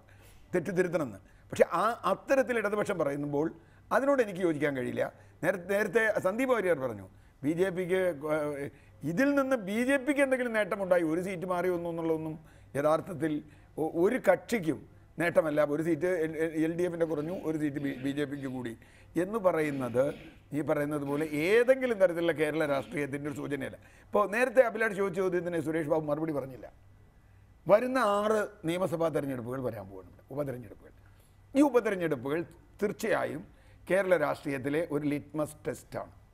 ആ ലിറ്റ്മസ് ടെസ്റ്റിൽ ആർക്ക് ജയിക്കാൻ കഴിയും, ആർക്ക് നേട്ടമുണ്ടാക്കാൻ കഴിയുമെന്നത് ഒരു പക്ഷേ കേരളത്തിലെ നമ്മൾ പോൾ നടത്തില്ലേ, എക്സിറ്റ് പോളൊക്കെ നടത്തുന്ന പോലെയുള്ള ഒരു പോളിൻ്റെ ലക്ഷണം. അത് പല ജില്ലകളിൽ അത് വരുന്നുണ്ട്, പല സാഹചര്യങ്ങളിൽ വരുന്നുണ്ട്, സ്ഥാനാർത്ഥികളിൽ മാറ്റമുണ്ടാകുന്നുണ്ട്, കുറേ കൂടി രാഷ്ട്രീയം അതിൽ വരുന്നുണ്ട്. അവിടെയും ഒന്നൊഴികെ എല്ലാം UDF സീറ്റുകളാണ്. സംസ്ഥാന നിയമസഭാ തെരഞ്ഞെടുപ്പിലെ LDF തരംഗത്തിൽ പോലും സീറ്റുകളാണ്. ഞാൻ അത് LDF പിടിച്ചോ, ഇവിടെ അങ്ങനെ തരംഗം എന്നൊക്കെ നമ്മൾ പറയുമ്പോഴും തിരിച്ചും ആ തരംഗം ഉണ്ടായിട്ടുണ്ട്. മണ്ഡലങ്ങളിൽ തരംഗം ഉണ്ടായിട്ടുണ്ട്. കേരളം മുഴുവൻ ഉള്ള തരംഗം ചില മണ്ഡലങ്ങളിൽ അല്ലാതെയായിട്ടുണ്ട്. കേരളത്തിൽ എത്രയോ സ്ഥലങ്ങളിൽ ഉണ്ടായിട്ടുണ്ട്. ഇപ്പോൾ ഞാനിപ്പോൾ എനിക്ക് ഈ തെരഞ്ഞെടുപ്പിൽ ഏറ്റവും ഇഷ്ടപ്പെട്ട അല്ലെങ്കിൽ പ്രത്യേകത ഞാൻ കണ്ട ഒരു കാര്യം, കേരള കോൺഗ്രസ് തല്ലി പിരിഞ്ഞിരിക്കുന്ന സമയത്ത് മാണി കേരള കോൺഗ്രസിന് അവരുടെ കോട്ടയം ജില്ലയിലെ സീറ്റുകൾ നിലനിർത്താൻ കഴിഞ്ഞിരിക്കുന്നു. കോട്ടയത്ത് എല്ലായിടത്തും അവർ നിലനിർത്താൻ കഴിഞ്ഞിരിക്കുന്നു. ഇപ്പോൾ ആ ഒരു തർക്കം ഉണ്ടാവുന്നത് അവർ തമ്മിലാണ്. മാണി ജോസഫ് തമ്മിൽ വല്ല വടംവലിയോ കാലുവാരലോ ഉണ്ടായോ, അത് അധികാര്യമായിട്ട് ഉണ്ടായിട്ടില്ല എന്നാണ് ഒരു രാഷ്ട്രീയ വിദ്യാർത്ഥി എന്ന നിലയ്ക്ക് ഞാനിപ്പോൾ കാണുന്ന. കാരണം ഏറ്റവും സജീവമായ കോട്ടയത്ത് അവർ തമ്മിലുള്ള അടിപിടി നടന്നുകൊണ്ടിരിക്കുമ്പോൾ എന്നിട്ടും മാണി ഗ്രൂപ്പിൻ്റെ സ്ഥാനാർത്ഥികൾ അവിടെ ജയിക്കുന്നു എന്നുണ്ടെങ്കിൽ മാണി ഗ്രൂപ്പിന് വേണമെങ്കിൽ പറയാം ഇപ്പോൾ ഈ തെരഞ്ഞെടുപ്പിന് ശേഷവും ഞങ്ങൾ അവിടെ ശക്തമാണ്. Okay, fine. ഒന്ന് ശ്രീ മോഹനൻ, നോക്കൂ, ഈ ശബരിമല പ്രക്ഷോഭം വളരെ കത്തിക്കാളി നിന്ന സമയത്തിന് ശേഷം ഒരു തദ്ദേശ തെരഞ്ഞെടുപ്പുണ്ടായിരുന്നു. അതിലും ഭൂരിപക്ഷം നമ്പർ ഇടതു മുന്നണിയാണ് ജയിച്ചത്. പത്തനംതിട്ടയിലും സീറ്റൊക്കെ ജയിച്ചു. അന്ന് പറഞ്ഞതാ ഞങ്ങൾക്ക് ഒരു കുഴപ്പമില്ല, ഈ പ്രക്ഷോഭം കുറച്ച് ആളുകൾ വെറുതെ ഉണ്ടാക്കുന്നതാണ്, മറ്റ് ഒരു തരത്തിലുള്ള തകരാറും ഞങ്ങൾക്കില്ല എന്നുള്ളതിൻ്റെ ഒരു സൂചനയോ അതിൻ്റെ വാദത്തിന് ഉപോത്ബലകമായ ഘടകമോ ഒക്കെ ആക്കിയെടുത്തത് ആ തദ്ദേശ തെരഞ്ഞെടുപ്പിലെ റിസൾട്ടായിരുന്നു. ലോക്സഭാ തെരഞ്ഞെടുപ്പിൽ എന്ത് സംഭവിച്ചു എന്നുള്ളത് നമ്മൾ കണ്ടതാണ്. അതുകൊണ്ട് ഈ പഞ്ചായത്ത് തെരഞ്ഞെടുപ്പിൽ 23 സീറ്റ് കിട്ടി എന്നുള്ളത് ജനങ്ങളാകെ ഞങ്ങളുടെ ഒപ്പം ഉണ്ട് എന്നുള്ളതിൻ്റെ രാഷ്ട്രീയ പിന്തുണയുടെ ഒരു അളവുകോലായി എടുക്കാൻ കഴിയുമോ? നമ്മളാരും അങ്ങനെ അമിതമായ അവകാശവാദമൊന്നും ഈ വിജയത്തിൻ്റെ കാര്യത്തിൽ മുന്നോട്ട് വച്ചിട്ടില്ല. ശ്രീ CR നീലകണ്ഠൻ പറഞ്ഞതുപോലെ ഇതോടുകൂടി ആകെ ഞങ്ങൾക്കിനി ഒരു കറക്ഷൻ പ്രോസസ്സും സ്വീകരിക്കേണ്ടതില്ല, ഞങ്ങൾക്ക് ഈ തെരഞ്ഞെടുപ്പിൻ്റെ എല്ലാ ക്ഷീണവും മാറിയിരിക്കുന്നു എന്ന മിഥ്യാധാരണ ഇടതുപക്ഷ പ്രസ്ഥാനങ്ങളെ സംബന്ധിച്ച് ഒരു കാരണവശാലും ഉണ്ടാകില്ല. ഞങ്ങളെ സംബന്ധിച്ചിടത്തോളം മാധ്യമങ്ങളിൽ ഒരു വലിയ വിഭാഗം ഇടതുപക്ഷ വിരുദ്ധ പ്രചാരവേല ശക്തമായി നടത്തി ആ തിരഞ്ഞെടുപ്പ് ഫലത്തോടുകൂടി ഇടതുപക്ഷത്തിൻ്റെ കാലം കഴിഞ്ഞിരിക്കുന്നു എന്ന ഒരു നിലപാട് സ്വീകരിച്ചു. രാഷ്ട്രീയ എതിരാളികളാകട്ടെ, BJP ആകട്ടെ, കോൺഗ്രസ് ആകട്ടെ, കോൺഗ്രസിൻ്റെ ഈ വിജയം ഇതോടുകൂടി കേരളത്തിൻ്റെ രാഷ്ട്രീയ സാമൂഹിക മനസ്സാകെ മാറിയിരിക്കുന്നു എന്ന് പ്രഖ്യാപിച്ചു. ഇതിൽ നിന്ന് ജനങ്ങളുടെ ഒരു കുതറിമാറ്റമാണ് ഈ തെരഞ്ഞെടുപ്പ് ചൂണ്ടിക്കാണിക്കുന്നത് എന്നേ പറഞ്ഞിട്ടുള്ളൂ. പാർലമെൻറ്റ് തെരഞ്ഞെടുപ്പിൻ്റെ തിരിച്ചടിയിൽ നിന്ന് CPIM-ഉം ഇടതുപക്ഷ പ്രസ്ഥാനങ്ങളും പഠിക്കേണ്ട പാഠം പഠിക്കും, തിരുത്തേണ്ടത് നിശ്ചയമായും തിരുത്തും, ജനങ്ങളിലേക്ക് കൂടുതലായി പോകും, ജനങ്ങളിൽ നിന്ന് പഠിക്കും, ജനങ്ങളുടെ മുൻപിൽ വിനയത്തോടുകൂടി നിന്നുകൊണ്ട് അവരേൽപ്പിച്ച ആഘാതത്തിൻ്റെ കാര്യകാരണങ്ങളെ വിശകലനം ചെയ്ത് ശരിയായ നിലപാട് സ്വീകരിച്ച് ജനങ്ങളോടൊപ്പം മുന്നോട്ട് പോകും. അത് പാർലമെൻറ്റ് തെരഞ്ഞെടുപ്പ് ഫലത്തിൻ്റെ അവലോകനത്തിൻ്റെ അടിസ്ഥാനത്തിൽ ഞങ്ങൾ സ്വീകരിക്കുന്ന പുതിയ പ്രവർത്തന ശൈലിയുമായി ബന്ധപ്പെട്ടതാണ്. ഇവിടെ കാണേണ്ട കാര്യം 14 ജില്ലകളുള്ളതിൽ 13 ജില്ലകളിലായി 44 സീറ്റുകളിൽ ഉപതെരഞ്ഞെടുപ്പ് നടന്നു. ആ ഉപതെരഞ്ഞെടുപ്പുകളിൽ ഭൂരിപക്ഷം സീറ്റുകളിലും വിജയിക്കാൻ കഴിയുന്നു എന്നുള്ളത് ഇടതുപക്ഷത്തെ സംബന്ധിച്ചിടത്തോളം ഇടതുപക്ഷത്തിൻ്റെ ഭാവിയെ സംബന്ധിച്ച് സുരക്ഷിതത്വ ബോധം പകരുന്നതാണ്, ഒരു അവകാശവാദം ഉന്നയിക്കലല്ല. കാരണം ദേശീയ രാഷ്ട്രീയത്തിൻ്റെ സാഹചര്യങ്ങളും പാർലമെൻറ്റിൻ്റെ അംഗബലവും വെച്ച് CPIM-ൻ്റെയും ഇടതുപക്ഷത്തിൻ്റെയും കാലം കഴിഞ്ഞു. എന്ന് പ്രവചിച്ചവരുടെ മുന്നിലൂടെ ഞങ്ങൾക്ക് ജനങ്ങളോടൊപ്പം സഞ്ചരിക്കാനുള്ള ആത്മവിശ്വാസമാണ്. ജനങ്ങളിലേക്ക് പോകാൻ, അവരിൽ നിന്ന് പഠിക്കാൻ, അവരോടൊപ്പം സഞ്ചരിക്കാൻ, അവരുടെ പ്രശ്നങ്ങൾ ഇടപെടാൻ ഞങ്ങൾ ജനപക്ഷത്താണ് എന്ന് ഉറപ്പിക്കാൻ കിട്ടുന്ന ഒരു അവസരം എന്ന നിലയിൽ അഭിമാനത്തോടു കൂടിയാണ്, എന്നാൽ ഏറെ വിനയത്തോടെയാണ് ഞങ്ങൾ ഇതിനെ കാണുന്നത്. ശരി, ശ്രീ സന്ദീപ്, 2015 അതേ പാർട്ടിയാണ് BJP എങ്കിൽ, അതായത് അതേ നിലയിലുള്ള പാർട്ടിയാണ് BJP എങ്കിൽ ഈ റിസൾട്ട് നല്ലതാണ്.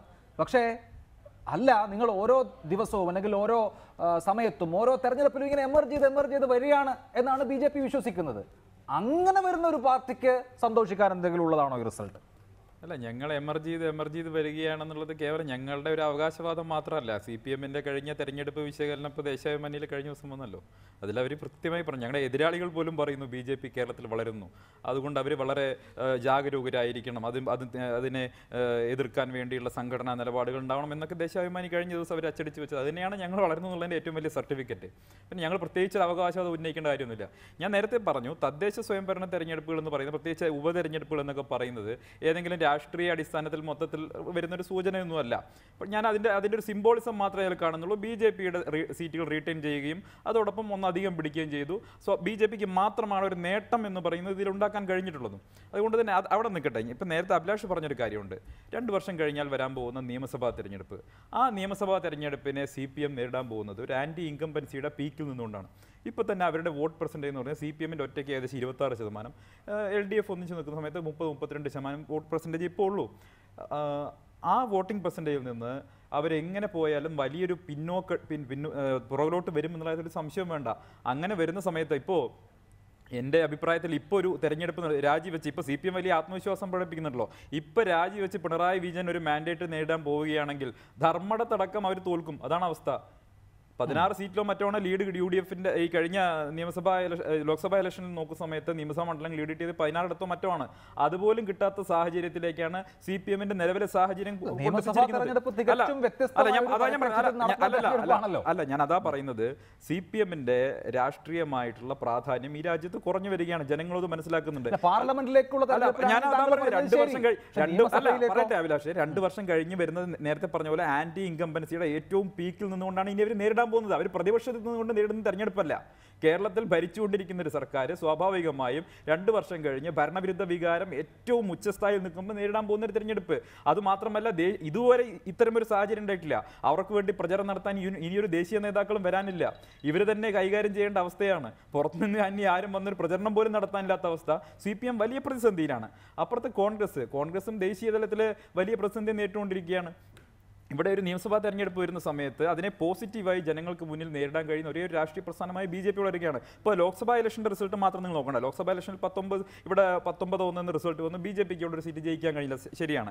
പക്ഷേ നിയമസഭാ തെരഞ്ഞെടുപ്പ് വ്യത്യസ്തമായ സാഹചര്യമാണ്. കുറച്ചും കൂടിയും ചെറിയ സ്ഥലത്ത് ചെറിയ ഒരു ജിയോഗ്രഫിക്കൽ ലൊക്കേഷൻ നടക്കുന്ന തെരഞ്ഞെടുപ്പാണ്. BJP-ക്ക് കൂടുതൽ ജയസാധ്യത ഉണ്ടാക്കാൻ കഴിയുന്ന.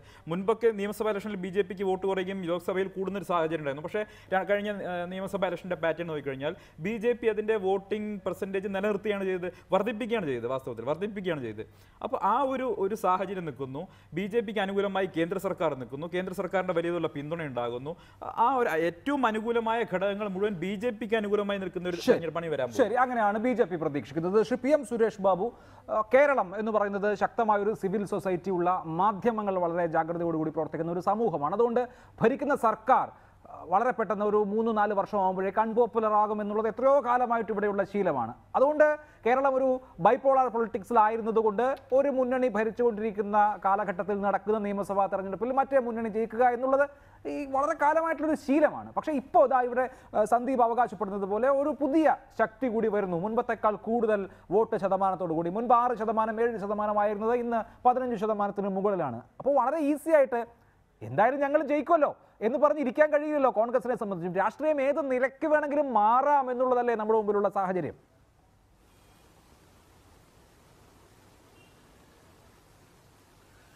അങ്ങനെ ഈ തെരഞ്ഞെടുപ്പിൽ BJP-യെ നമുക്ക് വിലയിരുത്താൻ കേരളത്തെ സംബന്ധിച്ചിടത്തോളം കഴിയില്ല എന്നാണ് ഞാൻ നേരത്തെ തുടക്കത്തിൽ തന്നെ പറഞ്ഞുകൊണ്ടിരുന്നത്. മാക്സിമമാണ് BJP-യുടെ വളർച്ചയെ സംബന്ധിച്ചിടത്തോളം ഈ ലോക്സഭാ തെരഞ്ഞെടുപ്പ്. അതൊന്ന് കേരളത്തെ രാഷ്ട്രീയമായി സംബന്ധിച്ചിടത്തോളം BJP-യെ തടയിടാൻ നല്ലത് കോൺഗ്രസാണ് എന്ന വിചാരവും, അതല്ല BJP ആണ് വേണ്ടത് എന്ന നിലയ്ക്ക് ഉള്ള ഒരു വിചാരവും തമ്മിലുള്ള ഒരു രാഷ്ട്രീയ മത്സരമാണ് കഴിഞ്ഞ തവണ നടന്നത്. അതുകൊണ്ട് BJP ആണ് വേണ്ടത് എന്ന ചിന്താഗതിയുള്ള മുഴുവൻ സമൂഹവും ഒരുമിച്ച് കയ്യും മെയ്യും മറന്ന് വോട്ട് ചെയ്ത ഒരു തെരഞ്ഞെടുപ്പാണ് 2019 ലോക്സഭാ തെരഞ്ഞെടുപ്പ്. ഇനി അതിലുണ്ടാവാൻ ഇനി സാധ്യതയില്ല.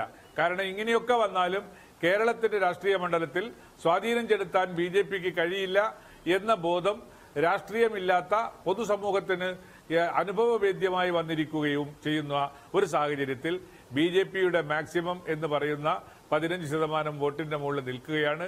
ഇനി വരാനിരിക്കുന്ന ഏത് തെരഞ്ഞെടുപ്പിലും അത് താഴോട്ടേക്കല്ലാതെ മുകളിലോട്ടേക്ക് പോകാൻ ഒരു തരത്തിലും ഒരു സാധ്യതയും ഞാൻ മുൻകൂട്ടി കാണുന്നില്ല.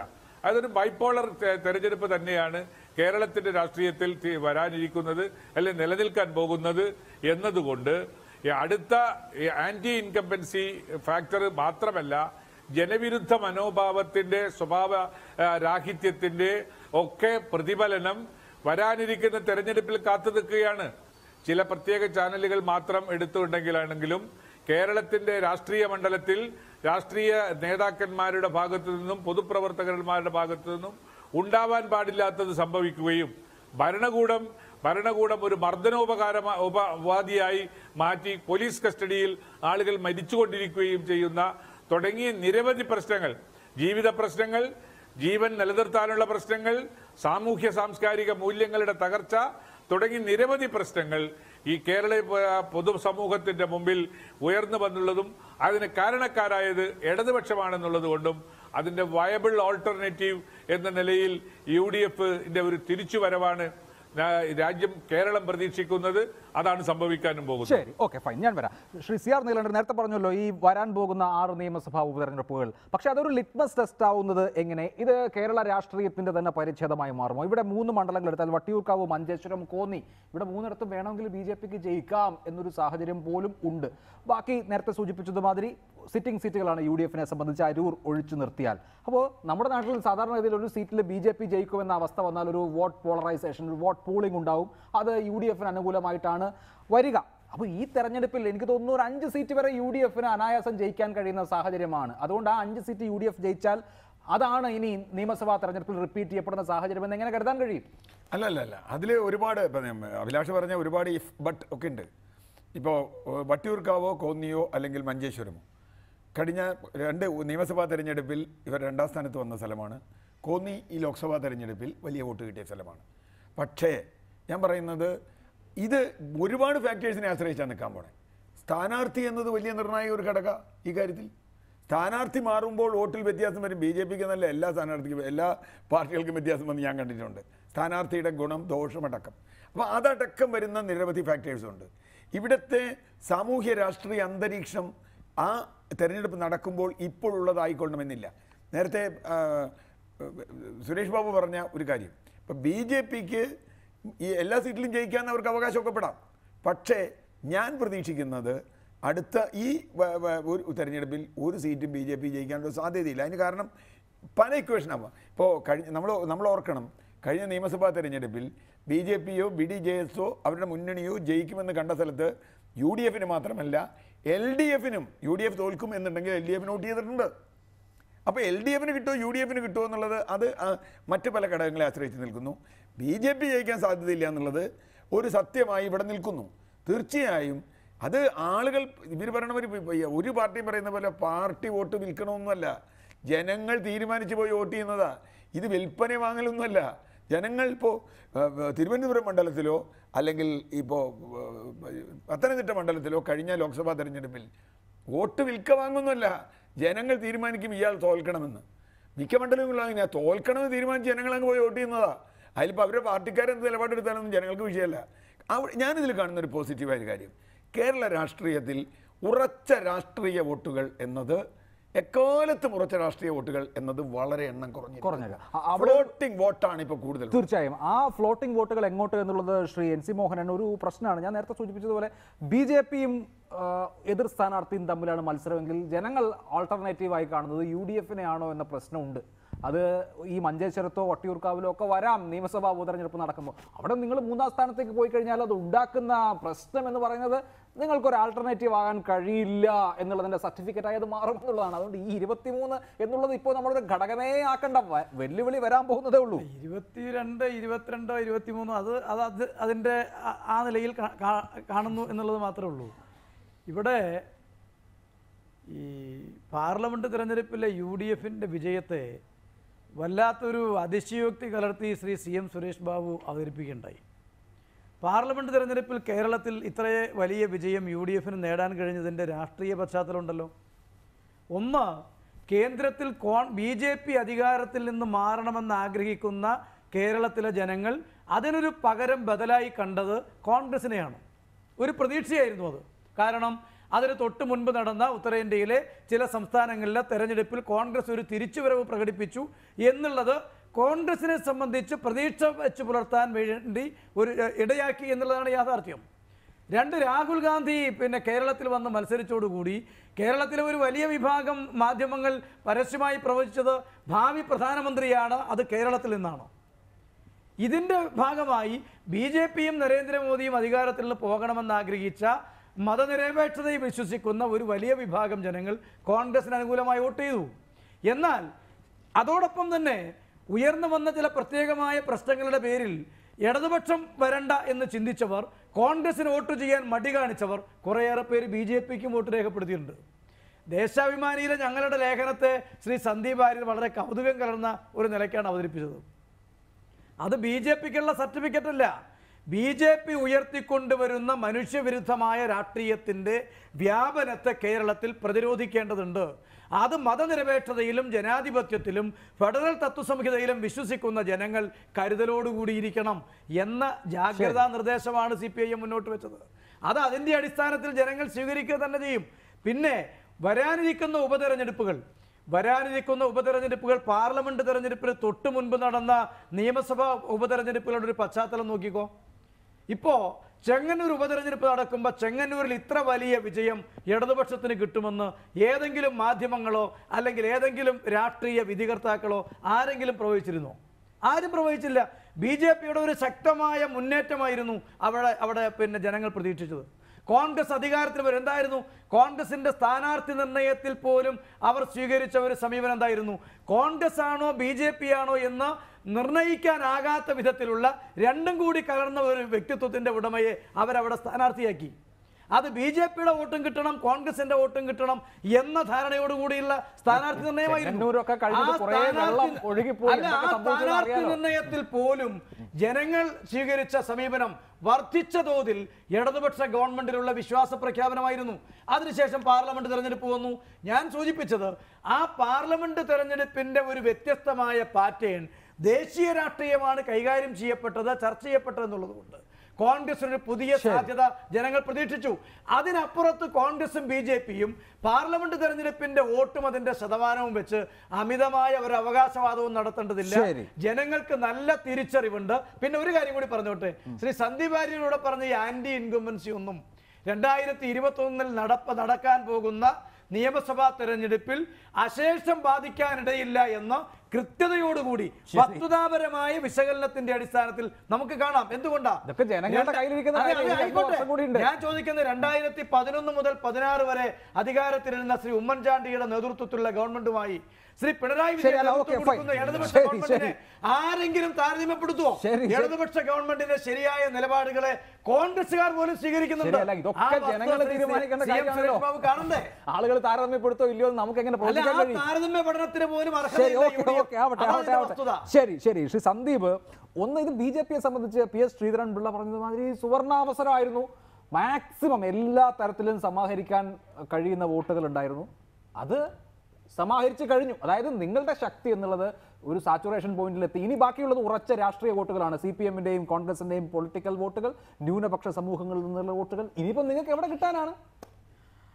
അങ്ങനെ പറയാൻ പറ്റുമോ? അങ്ങനെയാണെങ്കിൽ ഞാൻ ചോദിക്കട്ടെ, ഇപ്പോൾ ബംഗാളിലെ അവസ്ഥ എന്തായിരുന്നു? ബംഗാളിൽ ഇതിനേക്കാൾ കൂടുതൽ രാഷ്ട്രീയവൽക്കരിക്കപ്പെട്ടൊരു ജനസമൂഹം അവിടെ ഉണ്ടായിരുന്നത്. അവിടെ ഇൻകുലാബ് സിന്ദാബാദ് വിളിച്ച ആളുകൾ ഇന്ന് ജയ് ശ്രീറാം വിളിക്കുകയാണ്.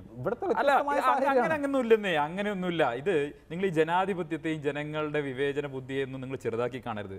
ഇതൊക്കെ ഇത്രമാത്രം ഇങ്ങനെ വിഭജിക്കപ്പെട്ട വോട്ടുകളാണ്, അങ്ങനെയൊന്നുമില്ല. ഇപ്പൊ കുറെ കാലം മുമ്പ് BJP ഇവിടെ ഒന്നും ഉണ്ടായിരുന്നില്ലല്ലോ. അന്നെന്താ പറഞ്ഞത്? BJP 5%, 6% മേലേക്ക് വരില്ല, കഴിഞ്ഞു, BJPയുടെ വളർച്ച ഉള്ളൂ പറഞ്ഞു. അങ്ങനെയല്ലോ. ഇപ്പൊ കേരളത്തിലെ നിയമസഭയിൽ BJP എത്തി, കേരളത്തിലെ മുനിസിപ്പാലിറ്റി BJP ഭരിക്കുന്നുണ്ട്, നിരവധി മുനിസിപ്പാലിറ്റികൾ പ്രതിപക്ഷമാണ്, പഞ്ചായത്തുകൾ BJP ഭരിക്കുന്നു, വലിയ മുന്നേറ്റം ഉണ്ടാക്കിയിട്ടുണ്ട്. ആ മുന്നേറ്റം അത് മുന്നോട്ട് കൊണ്ടുപോകാൻ കഴിയുന്ന രാഷ്ട്രീയ സാഹചര്യമാണ് രാജ്യത്തുള്ളത്. അത്തരമൊരു സാഹചര്യത്തിന്റെ പിന്തുണ ഇന്ന് BJPക്ക് മാത്രമേ ഉള്ളൂ. നോക്കൂ, കേരളത്തിലെ ജനങ്ങൾ ഇപ്പോൾ വഞ്ചിക്കപ്പെട്ടില്ല. ഈ രണ്ട് കൂട്ടരും പറഞ്ഞത് എന്താ? രാഹുൽ ഗാന്ധി പ്രധാനമന്ത്രിയാകും. ഇപ്പൊ കേരളത്തിൽ ഇദ്ദേഹത്തിന്റെ പാർട്ടി പറഞ്ഞില്ല, മോഹനന്റെ ഒരു പാർട്ടി കേരളത്തിൽ രാഹുൽ ഗാന്ധി പ്രധാനമന്ത്രിയാവുമെന്ന് പറഞ്ഞില്ല. പക്ഷേ തൊട്ടപ്പുറത്ത് കോയമ്പത്തൂരിൽ ഇതേ രാഹുൽ ഗാന്ധിയുടെ ചിത്രം അരിവാൾ ചുറ്റിയ നക്ഷത്രത്തിനോട് ചേർത്ത് ബാഡ്ജ് അടിച്ച് അത് നെഞ്ഞത്ത് കുത്തിയിട്ടാണ് ഇവർ നടന്നിരുന്നത്. നോക്ക്, രാഹുൽ ഗാന്ധി പ്രധാനമന്ത്രിയാക്കാൻ നടന്നവരാണ് രണ്ടുപേരും. കേരളത്തിലെ ജനങ്ങൾ ഈ മാധ്യമങ്ങളുടെ ഒക്കെ പ്രചരണത്തിൽ വഞ്ചിക്കപ്പെട്ടു പോയവരാണ് കേരളത്തിലെ ജനങ്ങൾ. രാഹുൽ ഗാന്ധി അമേഠിയിലടക്കം പരാജയപ്പെട്ടു. കോൺഗ്രസിന് യാതൊരു പ്രസക്തി. ഇപ്പൊ CR-ന്റെ ഒക്കെ ഇലക്ഷന് മുമ്പുള്ള ചർച്ചകളൊക്കെ ഒന്ന് യൂട്യൂബിൽ എടുത്ത് നോക്കിക്കഴിഞ്ഞാൽ എന്തൊക്കെയാ അദ്ദേഹം പറഞ്ഞത്? BJP ഒന്നും ജയിക്കില്ലെന്നേ. ഞങ്ങൾ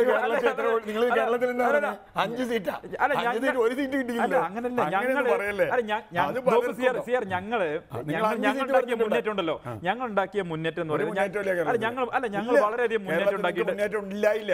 എന്താ ഈ ശബരിമല അടക്കം വന്നിട്ട് നിങ്ങൾക്ക് എന്ത് കിട്ടി ഇവിടെ?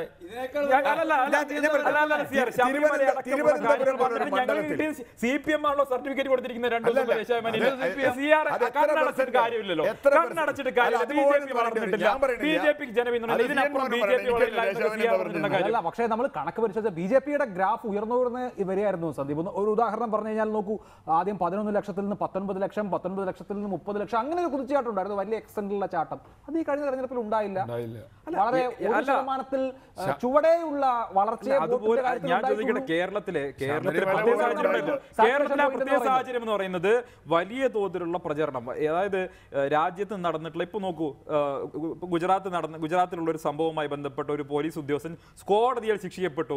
ഇന്ത്യയിൽ ഒരേ ഒരു സ്ഥലത്ത് മാത്രമാണ് ഇന്ന് അതിനെതിരായിട്ടുള്ള പ്രതിഷേധ പരിപാടി ഉണ്ടായിട്ടുള്ളത്. അപ്പൊ കേരളത്തിൽ പ്രത്യേക സാഹചര്യമാണ്. ആ പ്രത്യേക സാഹചര്യം എന്ന് പറയുന്നത് ഇവിടുത്തെ ചില മാധ്യമങ്ങളും ചില ആളുകളൊക്കെ പാട് ഒരുക്കി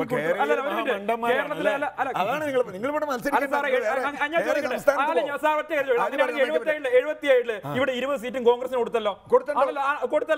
അത് കേരളത്തിലെ ജനങ്ങളുടെ രാഷ്ട്രീയ പ്രബുദ്ധതയാണോ സാർ? രാഷ്ട്രീയ പ്രബുദ്ധതയാണോ? അതെങ്ങനെയാ രാഷ്ട്രീയ പ്രബുദ്ധത? എഴുത്തും വായന അറിയാത്ത ഉത്തരേന്ത്യയിലെ പാവപ്പെട്ടവരെ ഇന്ദിരാഗാന്ധിയെ സഞ്ജയ് ഗാന്ധിയെ തോൽപ്പിച്ചു.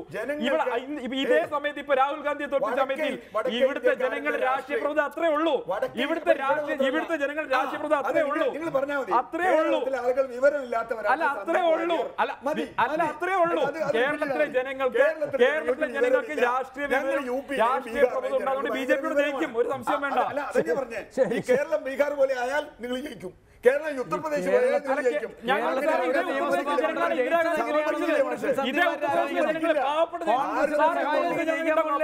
നിങ്ങൾ എന്തിനാ ഉത്തർപ്രദേശിനെ ബീഹാറിൽ ഒരു കാലത്ത് നിങ്ങൾ പ്രതിപക്ഷമായിരുന്നു സാർ? ഇടതുപക്ഷം അവിടെ ബീഹാറിൽ പ്രതിപക്ഷമായിരുന്നു. അല്ലല്ല, ഞാൻ പറയട്ടെ, ബീഹാറിൽ ഇടതുപക്ഷം പ്രതിപക്ഷമായിരുന്നില്ലേ? അവർ താഴത്തോട്ട് പോയില്ലേ?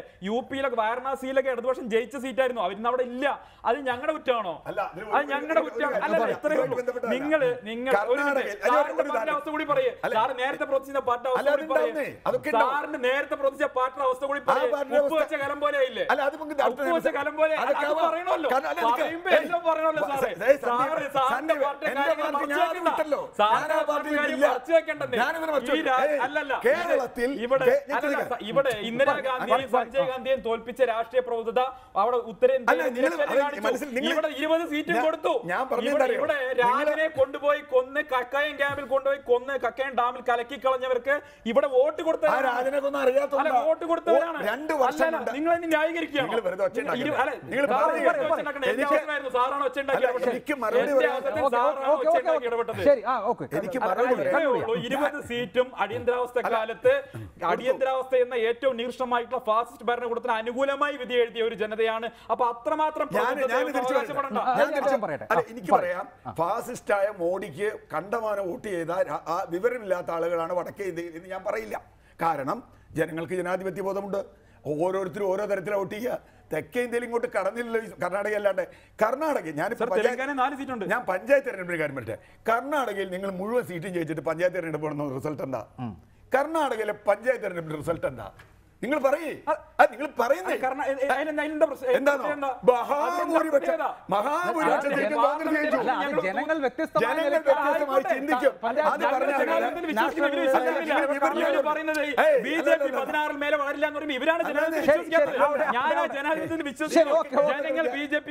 ചിന്തിക്കുന്ന സാഹചര്യം ഉണ്ടാവും. ജനാധിപത്യ വിരുദ്ധമായിട്ടാണ് ജനാധിപത്യ വിരുദ്ധമായിട്ടാണ് ജനങ്ങൾ വിവരമില്ല എന്ന് പറയുന്നെങ്കിൽ ആവട്ടെ. ശരി, നമുക്ക് എന്തായാലും തർക്കിച്ച് ജയിക്കാനും തോൽക്കാനും കഴിയില്ലല്ലോ. ഞാൻ വരാം. ശ്രീ PM സുരേഷ് ബാബു, UDF-നെ സംബന്ധിച്ച് ഈ തദ്ദേശ തെരഞ്ഞെടുപ്പ് ഫലം ഒരു സന്ദേശം കൂടി നൽകുന്നുണ്ടല്ലോ. ജയിക്കും എന്ന് കരുതി വെറുതെ വീട്ടിലിരുന്നാൽ പറ്റില്ല. എന്താണോ പ്രവർത്തിക്കേണ്ടത് അത് പ്രവർത്തിക്കണം. സർക്കാരിനെതിരെ ജനവികാരമുണ്ടെങ്കിൽ ആ ജനവികാരം തങ്ങൾക്ക് അനുകൂലമാക്കി മാറ്റുന്ന തരത്തിൽ നിരന്തരമായ രാഷ്ട്രീയ സമരങ്ങൾ നടത്തണം. അതിൻ്റെ മുന്നണിയിൽ ഉണ്ടാവണം എന്നുള്ള സൂചന കൃത്യമായി ജനങ്ങൾ നൽകുന്നില്ലേ? വെറുതെ ഇരിക്കുന്നവരെ ജനം വിളിച്ചുകൊണ്ടുപോയി ജയിപ്പിക്കുന്ന സാഹചര്യം എന്തായാലും ഉണ്ടാവില്ലല്ലോ.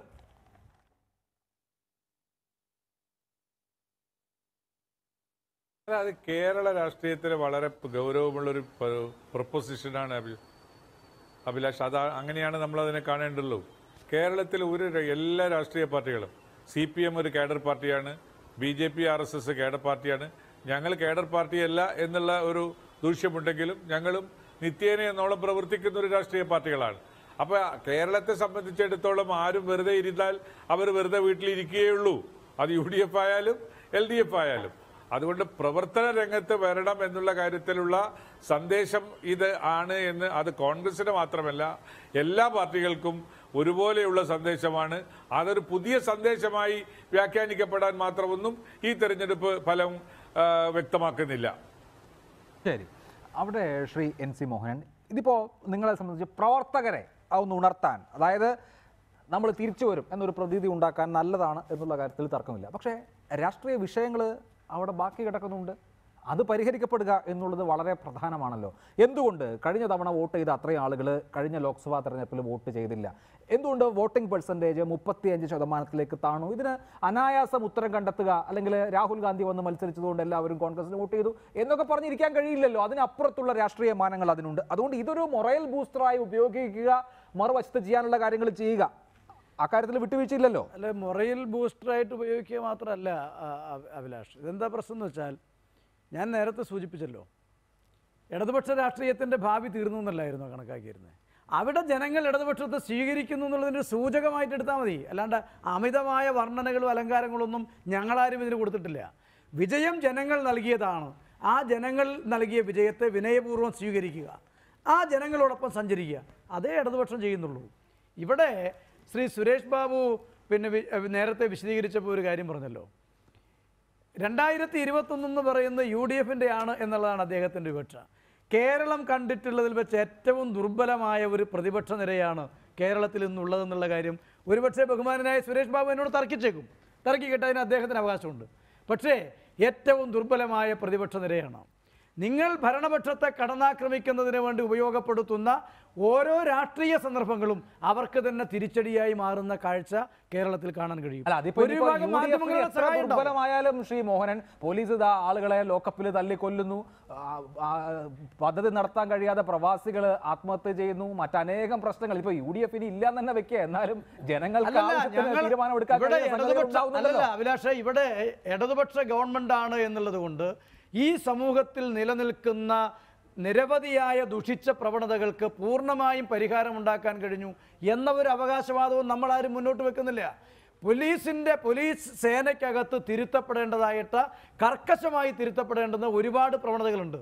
നിയമവിരുദ്ധമായിട്ടുള്ള സമീപനം ആരും സ്വീകരിച്ചാലും അവരെ ഒന്നും അംഗീകരിക്കില്ല, അവർ സർവീസിലുണ്ടായിരിക്കില്ല എന്നുള്ള ഉറച്ച നിലപാട് ഈ ഗവൺമെൻറ് സ്വീകരിക്കും. അതിലൊരു സംശയം വേണ്ട. കുറ്റകൃത്യം ചെയ്തിട്ടുണ്ടെന്ന് ബോധ്യപ്പെട്ടാൽ അവരെ ഈ ഗവൺമെൻറ് സംരക്ഷിക്കില്ല. അതുതന്നെയാണ് ഇപ്പോൾ ആന്തൂരിലെ സംഭവത്തിലും. ഒരാന്തൂർ മാത്രമല്ല അഭിലാഷ്, ഞാൻ 5 കൊല്ലം മുനിസിപ്പൽ ചെയർമാനായിരുന്നയാളാണ്. എനിക്ക് പറയാൻ കഴിയും നിരവധി അനുഭവങ്ങൾ. എന്താണെന്ന് വെച്ചാൽ ആ നിയമത്തിൻ്റെ തന്നെ അപാകതയുണ്ട്.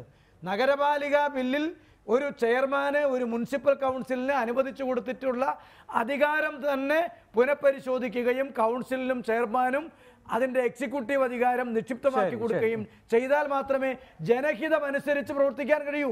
അതിനുള്ള നിയമനിർമ്മാണം വേണം. ഉദ്യോഗസ്ഥ സംവിധാനത്തിന് കണ്ണും കാതും മനസ്സും മനസാക്ഷിയും ഇല്ലാതെ പോകുമ്പോൾ ഉണ്ടാകുന്ന ശരിയല്ല, നമ്മൾ അതിന്റെ ദുരന്തം. ഡീറ്റെയിൽസിലേക്ക് പോകണ്ട, നമുക്കറിയാം. ശ്രീ സന്ദീപ്, എനിക്കൊന്ന് ഈ തെരഞ്ഞെടുപ്പിന് ശേഷം ഇവിടെ കേരളത്തിൽ ഈ BJP ഏറെ പ്രതീക്ഷിച്ചിരുന്ന ഒരു വിജയം നേടാൻ കഴിഞ്ഞില്ല, ഒരു സീറ്റ് നമ്പർ എന്നുള്ള അടിസ്ഥാനത്തിൽ നേടാൻ കഴിഞ്ഞില്ല, മറ്റിടങ്ങളിലെ വിജയങ്ങളുമായി താരതമ്യം ചെയ്യുമ്പോൾ അതിനനുസൃതമായ വോട്ട് വർധനയും ഉണ്ടാക്കാൻ കഴിഞ്ഞില്ല.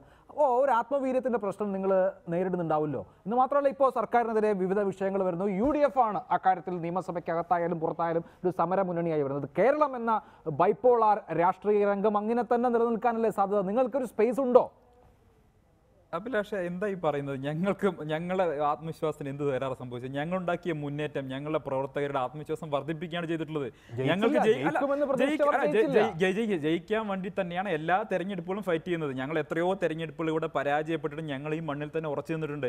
CPM ഓ കോൺഗ്രസോ മറ്റോ ഇത്രയും തെരഞ്ഞെടുപ്പുകൾ പരാജയപ്പെട്ടിരുന്നെങ്കിൽ അവർ ഈ തെരഞ്ഞെടുപ്പ് ചിത്രത്തിലെ ബാക്കി ഉണ്ടാവില്ലായിരുന്നു. ഞങ്ങൾ അങ്ങനെയല്ല. ഞങ്ങളൊരു ആദർശത്തിൻ്റെ പേരിൽ, പ്രത്യയശാസ്ത്രത്തിൻ്റെ പേരിൽ ഈ മണ്ണിൽ പ്രവർത്തിച്ചുകൊണ്ടിരിക്കുന്നവരാണ്. ഞങ്ങൾക്ക് നല്ല ബോധ്യമുണ്ട് കേരളത്തിലും BJP വിജയം നേടുന്ന ആളുകൾ വിദൂരമല്ല, BJP കേരളം ഭരിക്കുന്ന നാളുകളും വിദൂരമല്ല. ആ രാഷ്ട്രീയ സാഹചര്യത്തിലേക്കാണ് അടുത്ത നിയമസഭാ തെരഞ്ഞെടുപ്പ് പോകുന്നത്. BJP മാത്രമാണ് ഒരു ആൾട്ടർനേറ്റീവായിട്ട് രംഗത്തുള്ളത്. കോൺഗ്രസ് ഒക്കെ ഈ രാജ്യത്ത് എന്താണ് അവസ്ഥ? ഇവിടെ തമിഴ്നാട്ടിലും കേരളത്തിലുമുള്ള കുറച്ച് സീറ്റുകൾ ഇല്ലായിരുന്നെങ്കിൽ ഇത്തവണ ലോക്സഭയിൽ അവരുടെ അവസ്ഥ എന്തായിരുന്നു? രാഹുൽ ഗാന്ധി വയനാട്ടിൽ വന്നില്ലായിരുന്നെങ്കിൽ രാഹുൽ ഗാന്ധിയും ലോക്സഭയിൽ ഉണ്ടാകുമായിരുന്നില്ല. അവർ പ്രധാനപ്പെട്ട ആളുകൾ മുഴുവൻ പരാജയപ്പെട്ടു. അത്തരം ഒരു രാഷ്ട്രീയ സാഹചര്യങ്ങൾ ഇപ്പോൾ കോൺഗ്രസ് ഒരു കേരള കോൺഗ്രസ് മാത്രമായിട്ട് ഒതുങ്ങിക്കഴിഞ്ഞില്ലേ? തമിഴ്നാട്ടിൽ DMKയുടെ പിന്തുണയോടെ കുറച്ച് സീറ്റുകൾ കിട്ടി. അതിനപ്പുറം എവിടെയാണ് ഇപ്പോൾ കോൺഗ്രസ് ഉള്ളത്? CPM കേരളത്തിൽ മാത്രമുള്ള വളരെ ചെറിയൊരു പ്രാദേശിക രാഷ്ട്രീയ പാർട്ടിയായിട്ട് ഒതുങ്ങിക്കഴിഞ്ഞില്ലേ? ഇനി അപ്പുറം എന്താ ഉള്ളത്? ഒരു ദേശീയ രാഷ്ട്രീയ പാർട്ടി എന്നുള്ള നിലയ്ക്ക് അടുത്ത തെരഞ്ഞെടുപ്പിനെ നേരിടാൻ പോകുന്നത് BJP മാത്രമാണ്. BJPക്ക് നല്ല ആത്മവിശ്വാസമുണ്ട്. കഴിഞ്ഞ തെരഞ്ഞെടുപ്പിൽ നിങ്ങൾ പറഞ്ഞതുപോലെ ഒന്നല്ല, BJP ഉണ്ടാക്കിയ നേട്ടത്തെ ചുരുക്കി കാണിക്കാനൊന്നും ആരും ശ്രമിക്കേണ്ട. BJP നല്ല മുന്നേറ്റമാണ് ഉണ്ടാക്കിയത്. കേരളത്തിലെ നിരവധി ലോക്സഭാ മണ്ഡലങ്ങളിൽ BJPക്ക് നല്ല മുന്നേറ്റം ഉണ്ടാക്കാൻ കഴിഞ്ഞു. തൃശ്ശൂരും പാലക്കാടും ആറ്റിങ്ങലിലും ഒക്കെ ഉണ്ടാക്കിയ മുന്നേറ്റങ്ങൾ എങ്ങനെയാണ് കാണാതിരിക്കുന്നത്? പത്തനംതിട്ടയിലും തിരുവനന്തപുരത്തും ഒക്കെ നല്ല മുന്നേറ്റം തന്നെയാണ്. അത് വിജയത്തിലേക്ക് എത്തിക്കാൻ കഴിഞ്ഞില്ല. ഞങ്ങൾ ഡെമോക്രാറ്റിക്കലി ഞങ്ങൾ ജയിച്ചു, ഡെമോഗ്രാഫിക്കലി ഞങ്ങളെ പരാജയപ്പെടുത്തി എന്നുള്ളത് ശരിയാണ്. ആ അർത്ഥത്തിൽ സമ്മതിക്കുന്നു. അങ്ങനെ ഞങ്ങൾ കൂടുതൽ ജനങ്ങളെ വിശ്വാസത്തിലെടുക്കാൻ വേണ്ടി ഞങ്ങളുടെ ഗവൺമെന്റ് ഇപ്പൊ നോക്കൂ, ഇപ്പോൾ പ്രധാനമന്ത്രി നരേന്ദ്രമോദി അധികാരത്തിൽ വന്നു, 2ാം തവണ അധികാരത്തിൽ വന്നു. അദ്ദേഹം വാരണാസിയിൽ പോയി. അതിനുശേഷം അദ്ദേഹം എങ്ങോട്ടാണ് വന്നത്? കേരളത്തിലേക്കാണ് വന്നത്. ഞങ്ങളൊരു സ്ഥലത്ത് പരാജയപ്പെട്ടു എന്ന് കരുതി CPM-നെയോ കോൺഗ്രസിനെ പോലെയോ അത് ഉപേക്ഷിക്കുന്ന ആളുകളല്ല. തുടർച്ചയായി അവിടെ പ്രവർത്തിച്ചുകൊണ്ട് വിജയത്തിൽ എത്തുന്നത് വരെ പരിശ്രമം തുടരുന്ന ആളുകളാണ്. അതിപ്പോൾ മെമ്പർഷിപ്പ് ക്യാമ്പയിൻ തുടങ്ങിക്കഴിഞ്ഞു. കേരളത്തിൽ വലിയ മുന്നേറ്റം ഉണ്ടാക്കാനുള്ള ഏറ്റവും അടിത്തറയിടാൻ പോകുന്ന ശരി, നമുക്ക് അവസാനിപ്പിക്കാം. CR, കേരളത്തിലൊരു ഭരണ തുടർച്ച എന്നുള്ളത് എല്ലാ കാലത്തും ഭരിക്കുന്ന സർക്കാരുകളുടെ ആഗ്രഹമാണ്. പക്ഷേ നടന്നില്ല. കഴിഞ്ഞ തവണ ഉമ്മൻചാണ്ടിക്ക് അത് ഉണ്ടാകുമെന്ന് വിചാരിച്ചു, അതിന് മുമ്പ് VS അച്യുതാനന്ദൻ പ്രതീക്ഷിച്ചു, പക്ഷെ നടന്നില്ല. ഈ തവണ ഈ രാഷ്ട്രീയം ഈ തരത്തിലൊക്കെ കൂടി പോളറൈസ്ഡ് ആണ് എന്ന സാഹചര്യമുണ്ട്. BJP അമിത്ഷായും നരേന്ദ്രമോദിയും ഒന്നും വിട്ടുകളയാൻ ഉദ്ദേശിക്കുന്നില്ല. അങ്ങനെ ഒരു സാഹചര്യത്തിൽ അങ്ങനെയും ഉണ്ടാവാലോ. അല്ല, ഞാൻ BJP വോട്ട് കിട്ടില്ല എന്നോ ഒന്നും പറഞ്ഞില്ല. എല്ലാ രാഷ്ട്രീയ പാർട്ടിക്കും ഇവിടെ മത്സരിക്കും. അവർ വോട്ടിനെ മത്സരിക്കണേ. 140 മണ്ഡലത്തിലും ജയിക്കുമെന്ന് ഏത് പാർട്ടിക്ക് അവകാശപ്പെടാം. അതിനൊന്നും ഒരു തെറ്റുമില്ല. പക്ഷേ കേരളത്തിൻ്റെ ഒരു രാഷ്ട്രീയ ചരിത്രമുണ്ട്. കേരളത്തിൽ എത്ര വിഡ്ഢികളാണ് രാഷ്ട്രീയ പ്രഭുത്വം ഇല്ലാത്തതാണെന്ന് പറഞ്ഞാലും അതിനൊരു രാഷ്ട്രീയ ചരിത്രമുണ്ട്. തമിഴ്നാടിനൊരു രാഷ്ട്രീയ ചരിത്രമുണ്ട്. ഓരോ സംസ്ഥാനത്തിനുമുണ്ട്. ആ രാഷ്ട്രീയ ചരിത്രത്തിൽ അതിന് തുടർച്ചയായി അവിടുത്തെ ജനങ്ങളുടെ ഒരു റിയാക്ഷൻ ഉണ്ട്. ആ റിയാക്ഷൻ അത് ഏത് തരത്തിലാവും? ഇപ്പോൾ മോഹനൻ പറയുന്നത് പോലെ 100% ഈ ഗവൺമെൻറ്റിന് തന്നെ ആളുകൾ വോട്ട് ചെയ്യുന്ന അദ്ദേഹത്തിന് പറയേണ്ടി വരും. ഞാനങ്ങനെ വിശ്വസിക്കുന്നില്ല. ഗവൺമെൻറ്റിൻ്റെ പെർഫോമൻസിനെ ഞാൻ വളരെ ഗ്രേഡുള്ള പെർഫോമൻസ് ഒന്നുമായി കാണുന്നില്ല. ഒരുപാട് പ്രശ്നങ്ങൾ ഈ ഗവൺമെൻറ് നേരിടുന്നുണ്ട്. നേരത്തെ മോഹനൻ പറഞ്ഞ ഒരു കാര്യം ശരിയാണ്. പ്രതിപക്ഷത്തിന് അത് വേണ്ട രീതിയിൽ കൗണ്ടർ ചെയ്യാനും പറ്റുന്നില്ല. ജനങ്ങളുടെ ഭാഗത്തുനിന്ന് പുറത്ത് നിൽക്കുന്ന ഒരാളെ സംബന്ധിച്ചിടത്തോളം പ്രതിപക്ഷത്തിനത് കൗണ്ടർ ചെയ്യാൻ പറ്റുന്നില്ല. BJPക്ക് ഇനി ഇവിടെ എങ്ങനെ ശ്രമിച്ചാലും കേരളത്തിൽ ഒരു പ്രതിപക്ഷം പോലും ആവാൻ അടുത്ത കാലത്തൊന്നും അദ്ദേഹം എന്ത് വേണി ബാധിച്ചോട്ടെ ഞാൻ പ്രതീക്ഷിക്കുന്നുമില്ല. അപ്പോൾ ബൈപ്പോളാർ പൊളിറ്റിക്സ് ഇവിടെ ഉണ്ടാവും. ബൈപ്പോളാറുള്ള നാടുകളിൽ പോലും, ഇപ്പോൾ ബ്രിട്ടനിൽ പോലും അവസാനം ചില പാർട്ടികൾ, വേറെ കുറേ പാർട്ടികളൊക്കെ ഉണ്ട്. അതൊക്കെ ഉണ്ട്. അതിപ്പോൾ ബൈപ്പോളാർ നമ്മൾ പറഞ്ഞാലും ബൈപ്പോളാർ അല്ല, ചില പാർട്ടികൾ വരും. അതുണ്ടാവും എന്നുള്ളത് ഒഴിച്ചാൽ, ചില ബാലൻസ് ഒഴിച്ചാൽ കേരളം ബൈപ്പോളറായി കുറച്ചു കാലം കൂടി എന്തായാലും തുടരും എന്നാണ് കാണാൻ കഴിയുന്നത്. എന്തായാലും നമുക്ക് നോക്കാം. തദ്ദേശ ഭരണ തെരഞ്ഞെടുപ്പിന്റെ ഫലത്തിന്റെ അടിസ്ഥാനത്തിലായിരുന്നു ഈ ചർച്ച. വളരെ നന്ദി Shri CR, Shri Sandeep, Shri NC Mohanan, Shri PM Suresh Babu ചർച്ചയിൽ പങ്കെടുത്തതിന്. എഡിറ്റേഴ്സ് അവർ പൂർണ്ണമാവുന്നു. നമസ്കാരം.